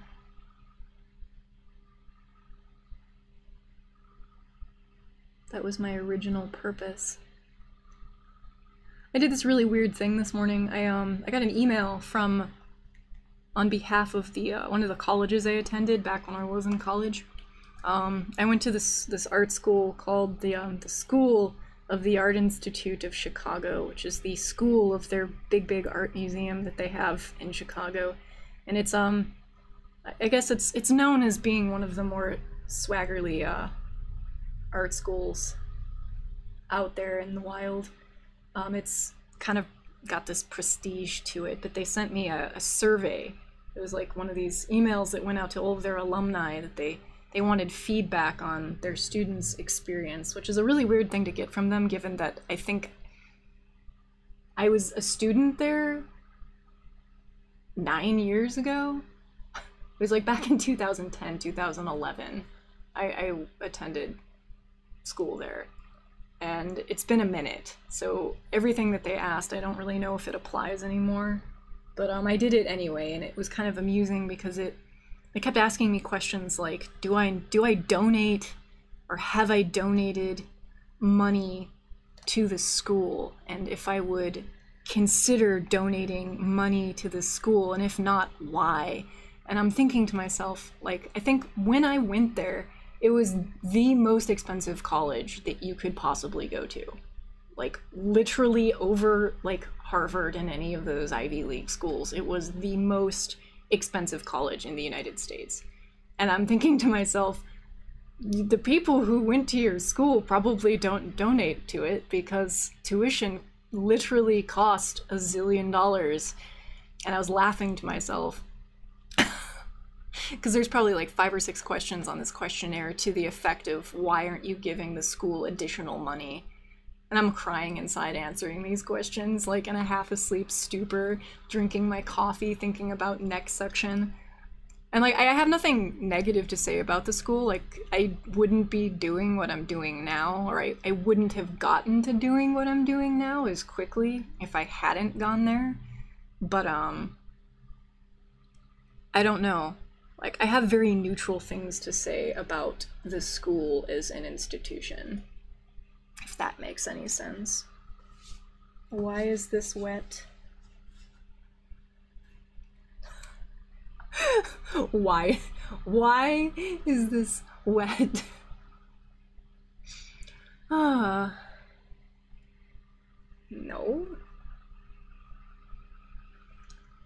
But yeah, it was at SAIC where I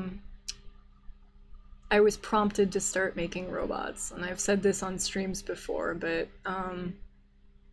I was an illustrator. I did printmaking and stuff. I drew things and did designy stuff, concept art stuff, before ever prompted by anyone to actually make a robot, but I was really into mechanical drawings and circuit, like schematics and circuitry and the motif of everything involving robotic design. And they had an art tech department there, and one of the heads of one of the departments that I was part of said, you know, if you like doing this stuff so much, like you like drawing it, why don't you just do it? And I think that if someone hadn't posed the question to me while I was there, I don't know when I would have gotten around to doing it. So it is very important that I went to the super expensive college. I just don't want to give them any more money. They also asked a bunch of questions about whether or not I thought the school was prestigious. They're asking me about how the world perceived me having gone to this school. Like things to that effect. Like, I forget the exact questions, but they're very interesting questions to ask that were kind of indirectly probing at whether or not, well, what my perception of having gone there was, or what the other people's perception of me was having gone to that school, which was kind of a weird, vain, shallow sort of thing to want to know about. It was amusing.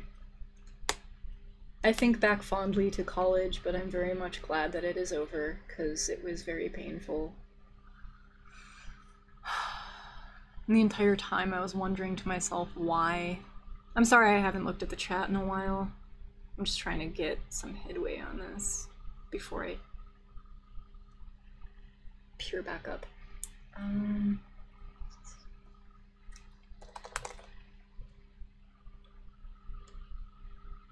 Painful. But yeah, I had the most amazing classes while I was there. It was a pretty awesome experience.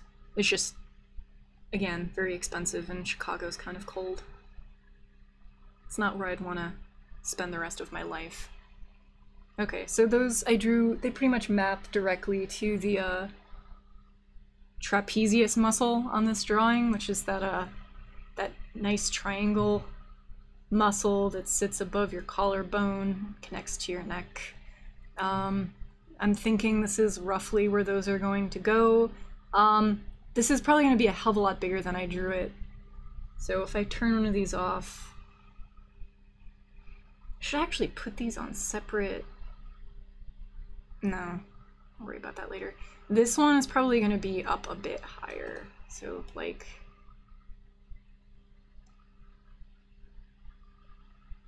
it's probably going to be more like that.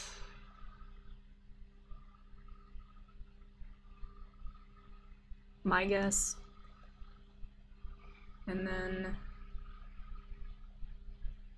this thing, which I'll just combine these because fuck it. No. Why did you do that?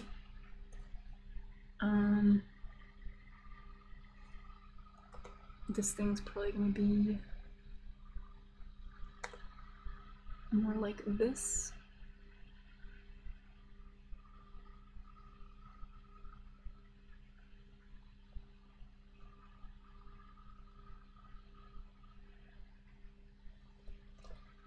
That is to say, the angle's probably going to be a little bit different. Come on.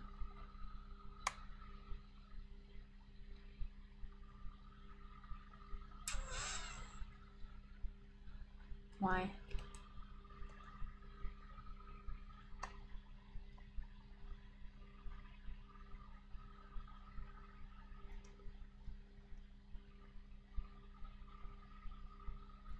Okay. So it's probably going to be a bit more like that.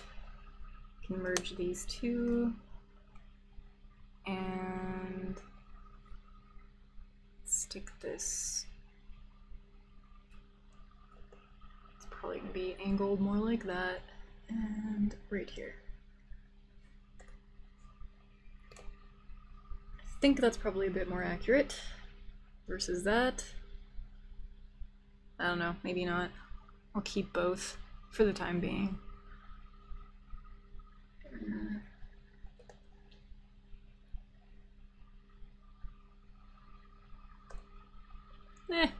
Whatever. We'll see.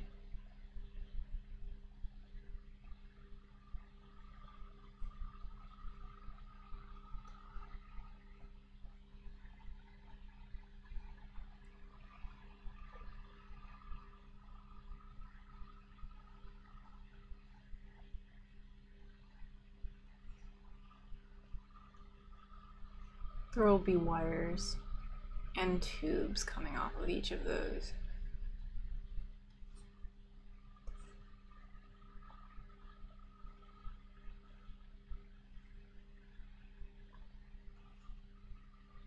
Something like that.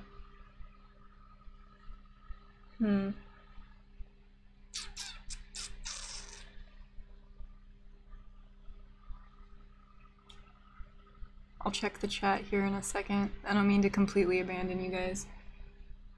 I need like a voice to text, but that would be like the worst thing on the face of the earth. I know I would regret that decision like immediately. I don't like any of those. I'll leave it like that for now. Alright, I check chat. I do a good. Here we go. Oh, hi Polis Squalus. Welcome to the stream hangout session. USB adapt. Uh-oh, I gotta scroll up.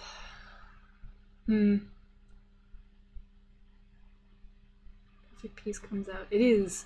The waiting is frustrating. Referencing back to when we were talking about letting machines do the work for you. Yes, the waiting sucks, but when you pull a finished piece off the print bed, it's the nicest, most gratifying feeling, especially when you assemble them and they just work. Ooh, Falcon Heavy, thanks for the reminder. Yes, I need to look that up too. I wish I had a machine that could do my packing for me, because I keep putting it off. Yes. I wish there was machines for a lot of stuff I don't want to do. Looking thing at the back, talk about a choker. There won't be anything left of your neck. Yes, it will. It's going to be kind of like a cowl, I guess, something that is going to take up the whole neck area. It's going to be chunky, I think that's the point. It's going to look something of a Hellraiser-esque type apparatus.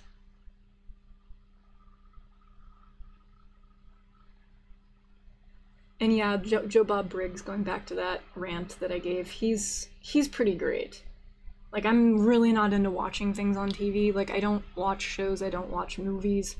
Like, Mark and Matt and my friends have to literally, like, practically hold me down physically on the couch and force me to watch things. That's the only way that I get content pushed into my face, is like through alcohol and my friends just really putting a lot of pressure on. And he made me watch an episode of Joe Bob's, one of his specials, like over the holiday season, and I really enjoyed the first one, and after the second, which I asked for, I was hooked. So it's a thing now. And they're only getting better, which is also good. USB adapter, then you could leave it in until the wear out of minimal wear and tear equipment. Put a different USB socket in it, maybe a type B. I could.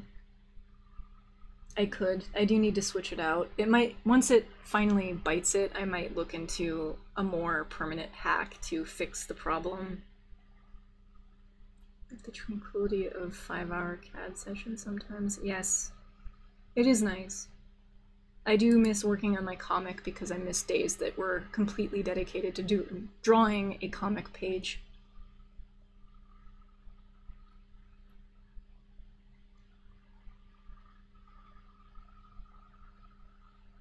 Yeah, they should definitely ask how the student loans are coming first. It seemed very weird and insensitive, I guess, to get it, given the questions they were asking. And anytime they asked for honest feedback, I just skipped those questions, you know, where you could like actually type things into a field. And I'm thinking to myself, nah, you really rather not know what I think. And then I would skip it, which is when they probably need the feedback, but I kind of just don't know. It was a weird thing. I don't know why I did it. Like, I literally don't know why. I think it was for my own half-awake amusement. Do I have a lot of debt? Only in the context of school. only there do I have student debt. Yes. It was very expensive to go there for a year.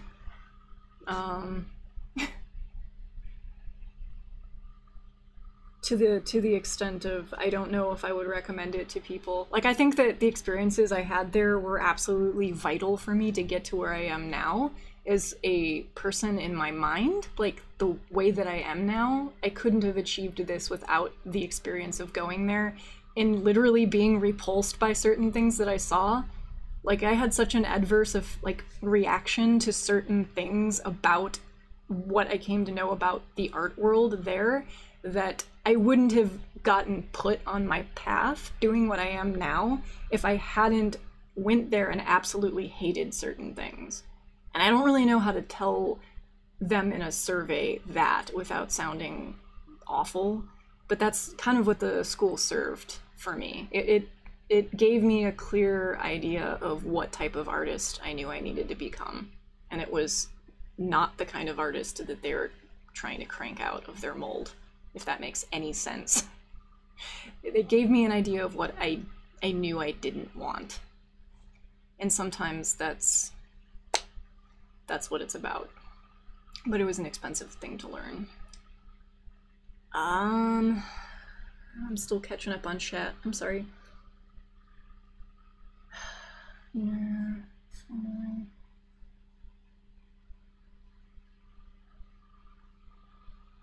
Got called by...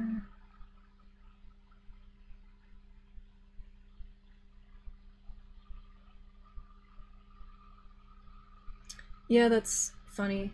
It is like an emotional hack, which I kind of resent. Looking to exploit a human element for money. Same thing with cold calling undergrads. Yeah, it's shitty.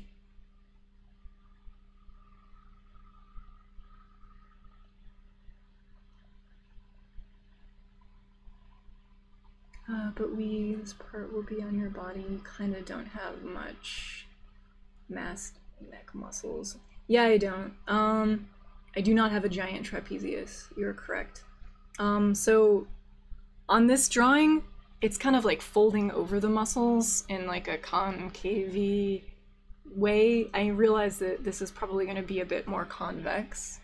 If it does work, which it might not, but if it does, I'm probably going to hold it on my skin and then take a picture of what it looks like and how it lays on my actual like concave shape of this part of my neck, and then I'll probably look at it and redraw it because it's difficult for me to visually process right now. But for now, this is generic enough to act as a marker of this point in time.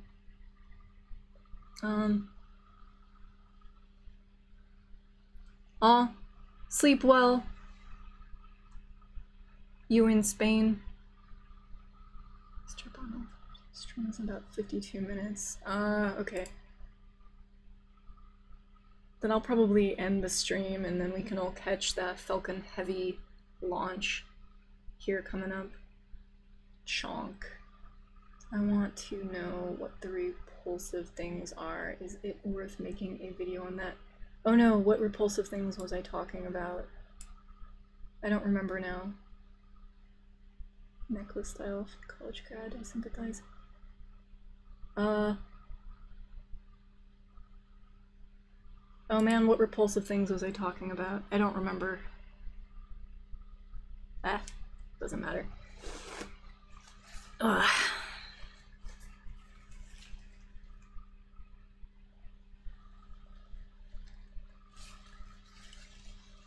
Oh, eyes are getting juicy. I'm gonna go check on that print really quick, actually, just to make sure that it's not doing anything awful. It's usually a good thing to do. It's another thing that's really disappointing about those 5-hour prints is like when you set the printer to go and you leave and you keep yourself occupied by, you know, focusing on another task, and then you finish it, and you go back to the printer with the expectation that there's gonna be a finished print sitting there waiting for you, and there's not. There's just like a fucking pile of filament and chunks. That is a shitty feeling. I hate that feeling. Ah, the university things. It is, like, since you mention it, like the fart video, so there's 3 more that I want to do that are kind of more like foundation-y type videos where I'm talking about more general stuff. And then after that, like, there's a lot of really specific personal things that I want to talk about just in regard to the art world as I've come to know it and understand it based on my personal experience in college and everything that came to follow after that, because I had kind of an unconventional run, I guess. Like, I have a 10-year history in art academia. Like, I've been in art school since I was 14. Like, I went to a art magnet school here in Las Vegas that at the time was one of the, I think, top 10 high schools in the country. It was like very pinkies up. And I got a really good education there. I was super lucky because I think our city or state is like one of the lowest for college or high school. Either I think it's the highest for dropout or the lowest for test scores, or I don't know. There's something is awry with my state as far as high school education goes. But I lucked out. Like, I got to go to this art school, and I've had a lot of art pushed in me throughout the course of my life, and I have a lot of things that I want to say about that, because I can. So I'm thinking now that I've got all of my grant writing and proposals and stuff pushed out into the universe, and I'm a bit freed up to continue work on Shiban like I am now, I am going to crank out some more fart videos. And I think I started formatting a part of my blog for just fart articles, so I'm gonna start writing farticles. Yes, I'm gonna start writing farticles. They won't be videos at first. I'm going to just sort of write like a page or two about certain things, like art school and like the art scene here or there, in certain contexts as I've come to know them, and just push those out into the world. And then maybe they'll become videos eventually, but I think it's better that some of these things start as writing first before they become videos where I rant.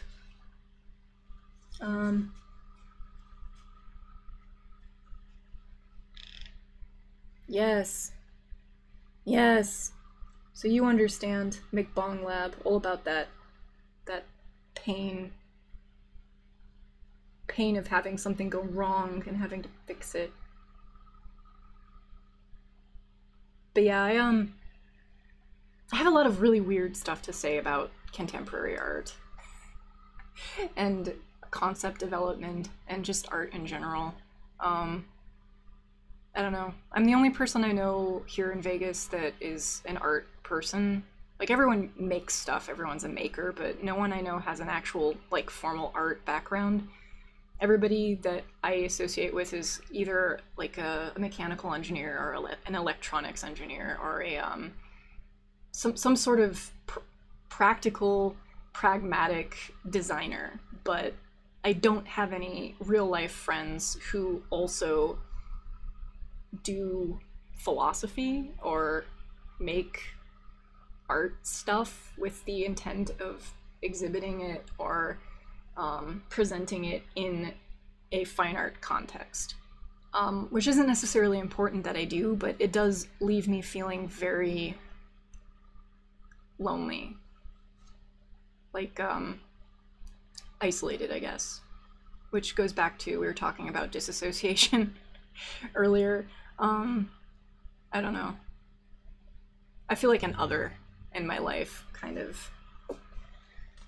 But I'm gonna check on that print because I said I was gonna do that, and I'm not gonna unplug this because I don't want to break the USB port again.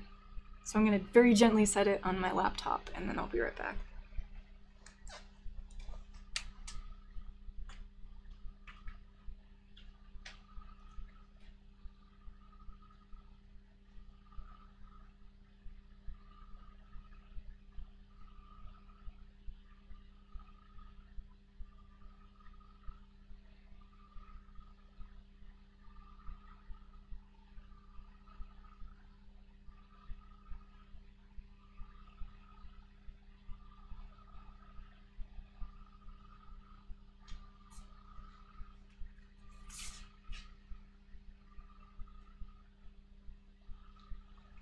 Okay, I don't have a pile. Yes! It's still going. It says I have an hour left, so it probably won't get assembled on this stream, but I will most certainly post pictures on everything once I put my suction triangle together, my Triforce of Suck. And we need another printer. I would totally watch those. What about a fractal accelerator? A what? Oh, a farticle accelerator. I like that. A farticle accelerator. There's a residency that just opened up at CERN that I might apply for. And I've applied for their residencies twice before this. And one submission was super, super serious and like overthought. And then the second time I applied, Mark and I, we put together a proposal because we proposed building a large hot dog collider, an LHC. Like literally, like we proposed making a machine that launched hot dogs or sausages at one another, and then we were going to film in high speed the sausages hitting one another head on and film what happened when they like exploded. So we actually wrote a real fucking art like residency proposal and put together a video for a large hot dog collider. And it's ridiculous. So if I apply for this residency, I'm like curious as to whether or not that institution will be like, oh, that's the crazy fucking girl who applied with the hot dog machine.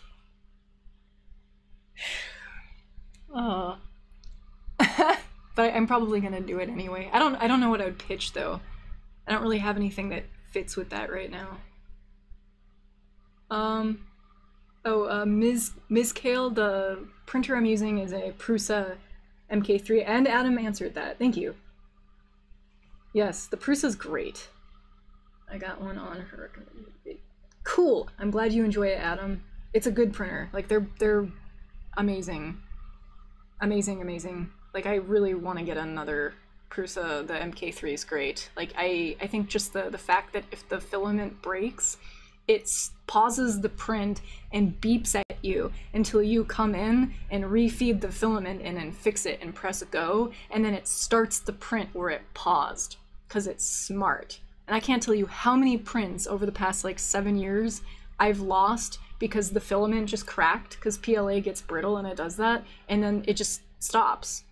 And you don't know. So you wait again like the 5 hours for that piece to finish, and you think you're gonna come to your printer and have a part waiting for you, and there's half a part. It just gets halfway through, and then it just stops and there's nothing. And then you know what happened immediately when you look at it, because there's no filament coming out of the extruder like it's supposed to, and you hate everything. You wanna like pop the part off the bed and throw it across the room, but you don't because you're civilized. I would definitely. So cylindrical water protein casings. Yes. See, I'm glad you think that's cool too. Like we thought so. Like Mark and I were actually pretty serious about this. Like the hot dog, it sounded like a ridiculous, dumb thing. Like we were just being trolls, but we were actually pretty fucking serious about doing it.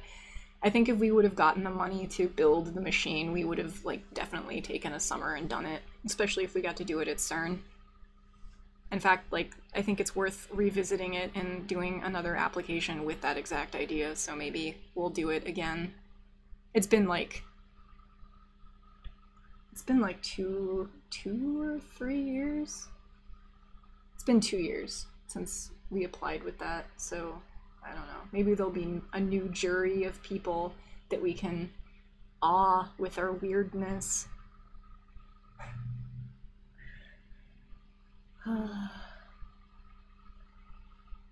Feature 2. I know, I agree. The filament pausing feature is great. Like I can't tell you how many. No. There we go.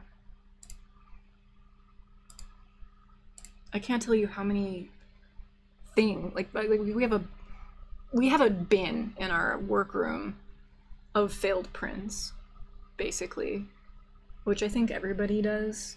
I don't like the way that looks. We'll just leave it like this for now. But it's huge, and it's mostly Delta Robot parts, but we have a million things, like failed, broken, incomplete parts in the other room. And I don't throw them away because I do kind of want to recycle them and be a good human being. I don't want to just shit all over the world with my garbage. But I'm not really quite sure what I'd do with them yet. Okay. Oh god. There it is.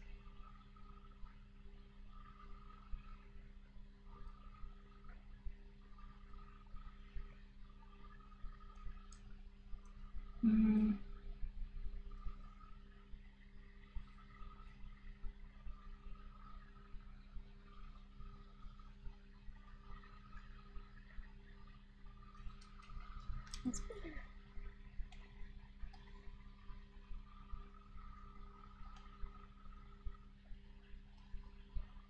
But 3D printers are the best thing in the world.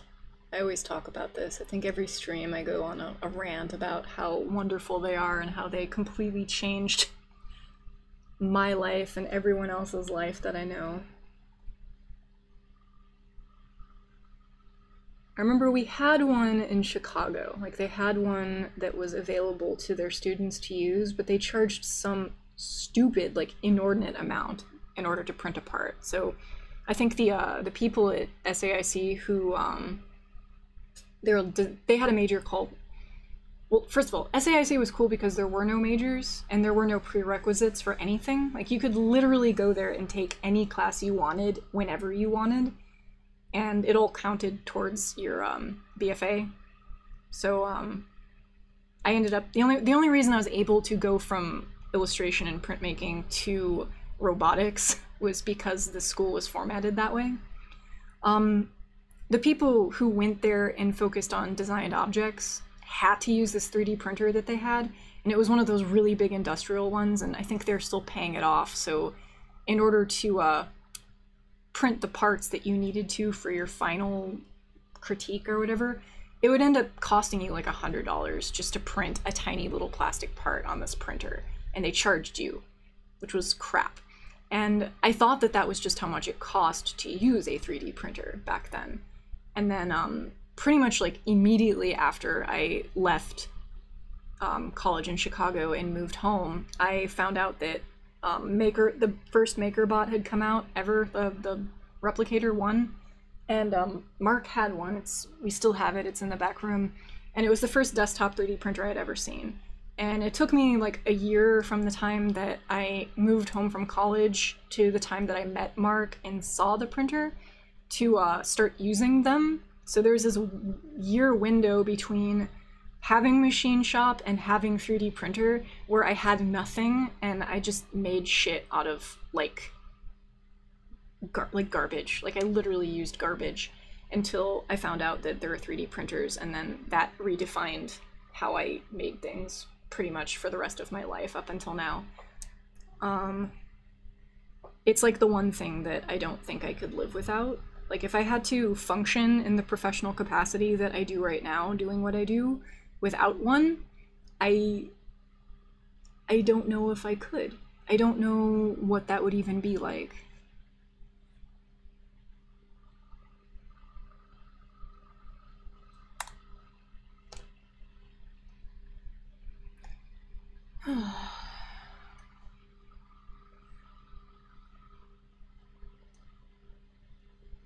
I'm sure that's the case for a lot of people.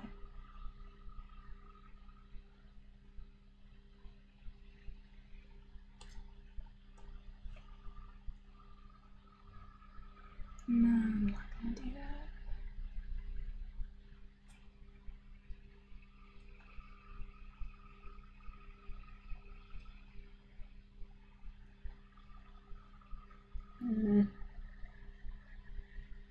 I'm craving soup. Sorry, I know that's totally random. I'm like, I have a weird taste for like Japanese ramen right now. It's another place I want to go back to so bad. Like last year I got to go to Tokyo. I was fortunate enough to get to actually finally go there and experience it, and now all I can think about, or all I want to fantasize about, is going back.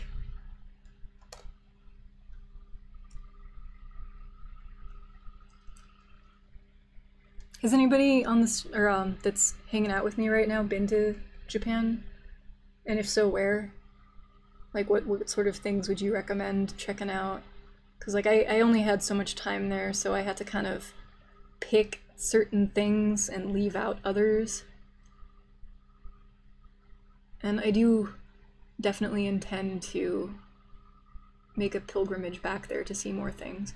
Because one of the stupid things that I didn't do while I was there, that I really hate myself for, is that I didn't have sushi when I was in Japan. Which is insane, right? Like, who the hell goes to Tokyo and doesn't get sushi? This girl. I went there.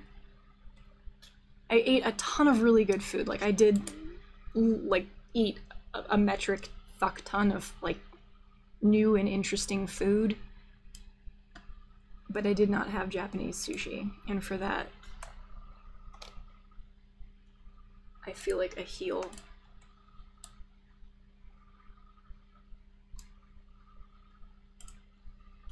I had this weird, alright,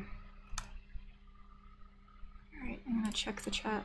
I had this weird, it was a row. So one of the places we went to, I was there for a philosophical summit, which is like fucking swanky sounding as hell. Ars Electronica holds this summit called the Future Innovators Summit, and it's basically this session where they get a bunch of artists together to talk about specific topics in like a discussion forum, and it's really intensive, and it's over a period of days that you just mouth vomit continuously for hours, and it's held in a public location so that people from the wild can walk up and participate if they want to, like a old forum from like Greece or Rome, back when they used to do the active philosophy doings. Me and the other people who were in Japan for this summit went to this smokehouse one of the nights that we were there, and they smoked everything over this giant hay pit. So everything had this very specific flavor from the thing that they were burning, that hay or that straw, that plant that they smoked, burnt, whatever. One of the things that they brought to the table that somebody ordered was this like tiny, it almost looked like sausage. It was like this red colored, dark red, thin sausage looking thing that was sliced in like little coin size pieces. And I thought it was a meat until I put it in my mouth, and the texture was totally wrong. It was it was like squishy almost. It was like very soft, and it was smoky. It was definitely fermented and aged, and it had a flavor unlike anything I've ever tried in my life. So I'm not even gonna attempt to describe to you what it was like, but it was raw egg, and it was this stuff called mentaiko, and it was compressed raw egg in a tube form that I think was fermented and smoked so that it kind of like congealed and became a solid. And then they sliced these tubes of raw egg, like those little tiny,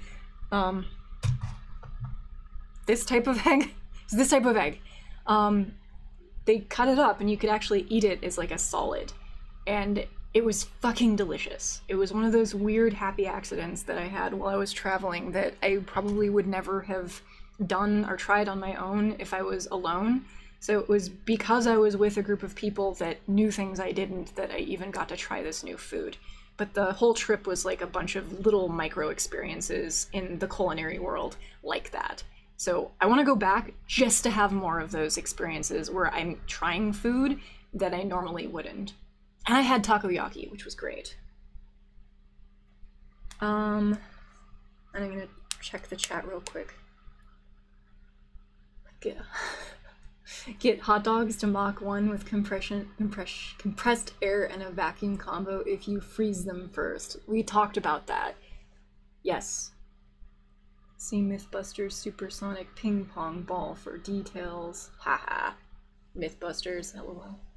Keep holding them until desktop filament extrudes everything. I melt my failed prints and molds and make coasters out of them. That's a good idea. Nate and his junk. It's good to recycle all of your failed prints. Let's rate it too fast. You'll get a wave down inside the hot dog and a water hammer out the other end. At least that's what I want to see in slow-mo. Deal. I don't even care if the sausage liquefies on the way out of the tube and it just splatters like meat juice all over another cannon that's firing meat juice. Like, if I can see that happen in slow motion, then I would be completely satisfied with the project. And just building like two cannons facing each other that are expressly meant to deliver sausage at high velocity towards one another. Like, if I get to do that in my life, I'd be happy. Fuck it, I'm gonna do another application for that. God damn it. If you're gonna spend time doing something, you might as well do something you like, right?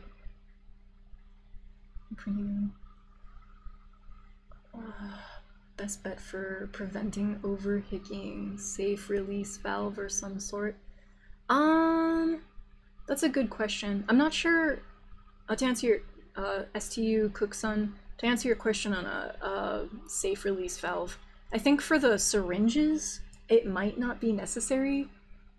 I don't think, because they don't really pack that much of a punch to begin with.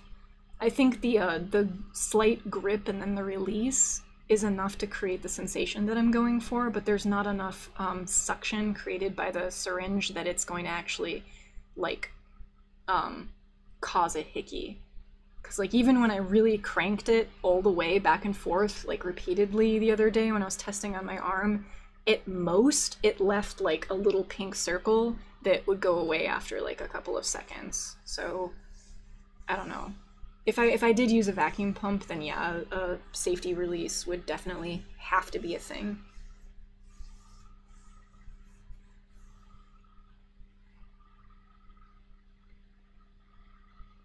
Oh, see ya, Plus Squalus. Thank you for joining. I'll talk to you later. Oh, and hi, Sweden. Hi, Zed Oz in Sweden. I'm glad you enjoy the project. It's going fun. I'm enjoying it. It's been a good thing. I applied for this residency in Paris that was held by Google. It was I'm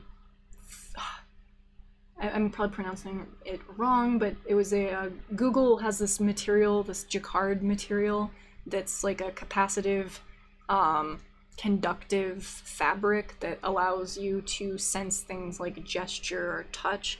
And I proposed working on Shibon in the capacity of integrating this fabric into some aspect of the Shibon wearables. And I was really excited because I thought that I would have a good chance at maybe being considered for it. And I didn't even hear, like, I heard back from them, but I just got a no. So whatever it is that I'm doing is obviously not what they're looking for, but I was kind of bummed about that. Of everything I applied for, it was the residency I was the most excited about possibly getting. It would have gotten me out to Paris again to visit that culture, which I do enjoy the city of Paris quite a bit, in spite of certain things. And I would have gotten a new toy to play with regarding Shibon. That would have been kind of cool.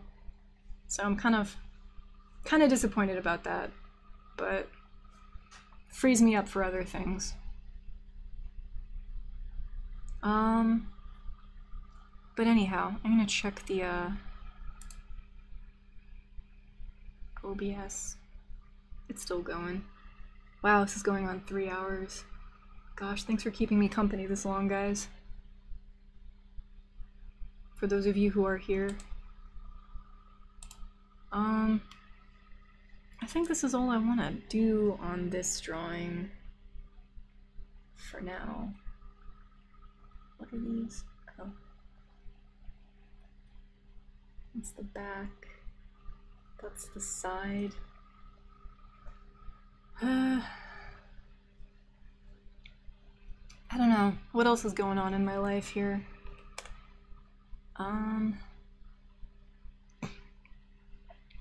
Difficult to say. I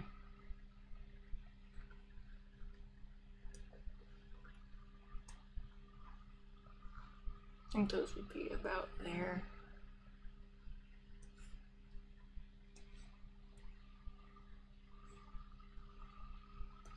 Can't draw straight lines.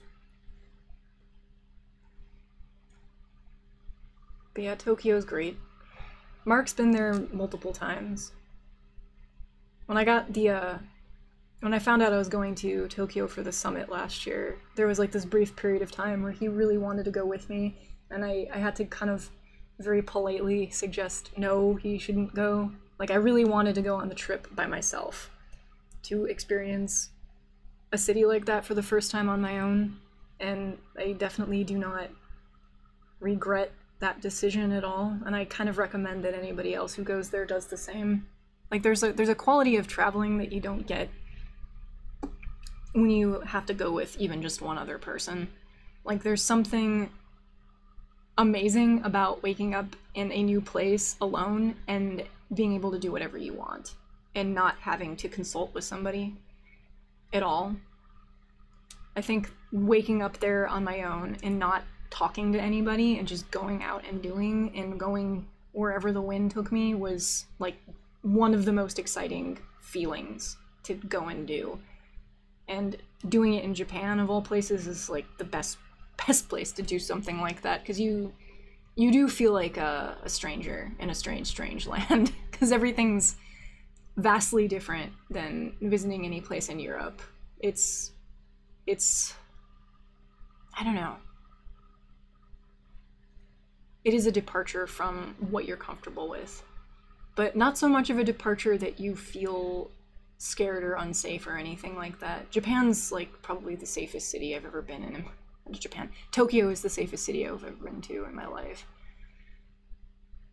Like, you could, I would feel comfortable leaving like my wallet in the middle of a busy street for like a day and then coming back and getting it. Somebody would likely chase you down and give it back to you, because it's just culturally how it is there. People are nice. I miss that. So I'm thinking.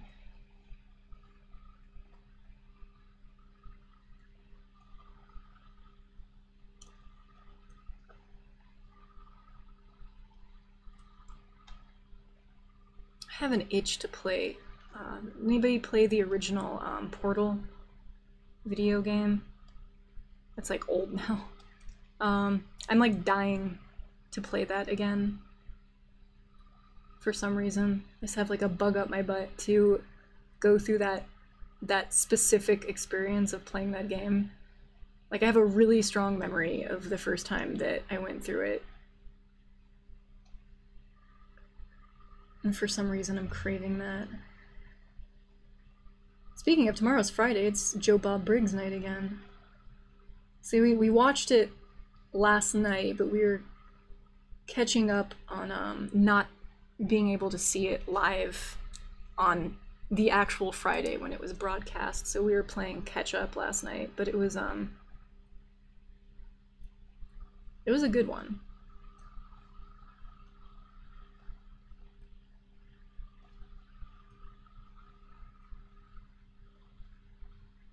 Joe Bob.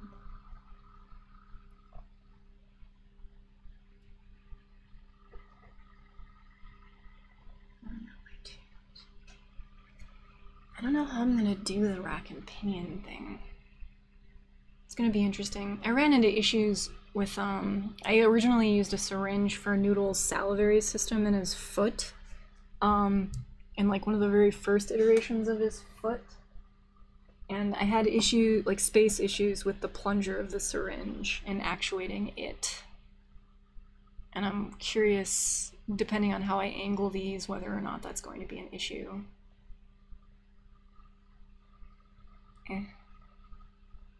Whatever, I'm not gonna worry about it right now.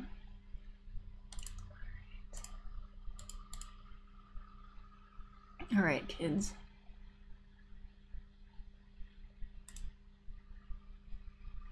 That's not what I wanted. There. All right. Well, if the SpaceX stream is starting, then I think I will cut everyone loose and I'm gonna catch it myself. Oh, greetings! Oh, greetings to Iceland! Oh, thank you. I'm happy you enjoy the project. I'm happy you like it. I want to go to Iceland too. Oh my god. Speaking of traveling, and Sweden for that matter.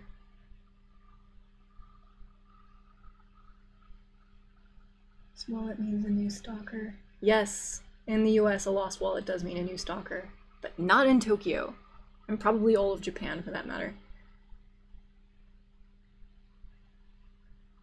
And I do need to play Half-Life. I haven't done that yet, so hopefully, I don't know, in the near future, I can get around to playing that as well.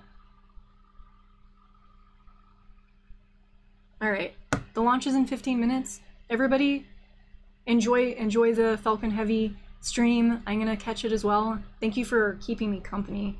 It's been a good one. Like, this was a good brainstorming session. I feel happy. But I don't know. I'm gonna take a break and watch the thing, and I will post pictures on Twitter and Discord, which I'll post the link to before I jot off. I'll take pictures of how it turns out, and I'll let you know whether or not this thing that I designed worked or not. And one last time, that is this thing right here, which I just drew in that illustration. So it's a hinged Triforce looking piece, and each one of those circles is going to hold one of these suction cups. So we will see. The verdict is not out yet. You guys can take your bets. My bet is it's gonna kind of work and kind of not. But it might work perfectly. Who knows? But yeah, enjoy the launch, and again, thank you. Enjoy the rest of the day and or night. Bye.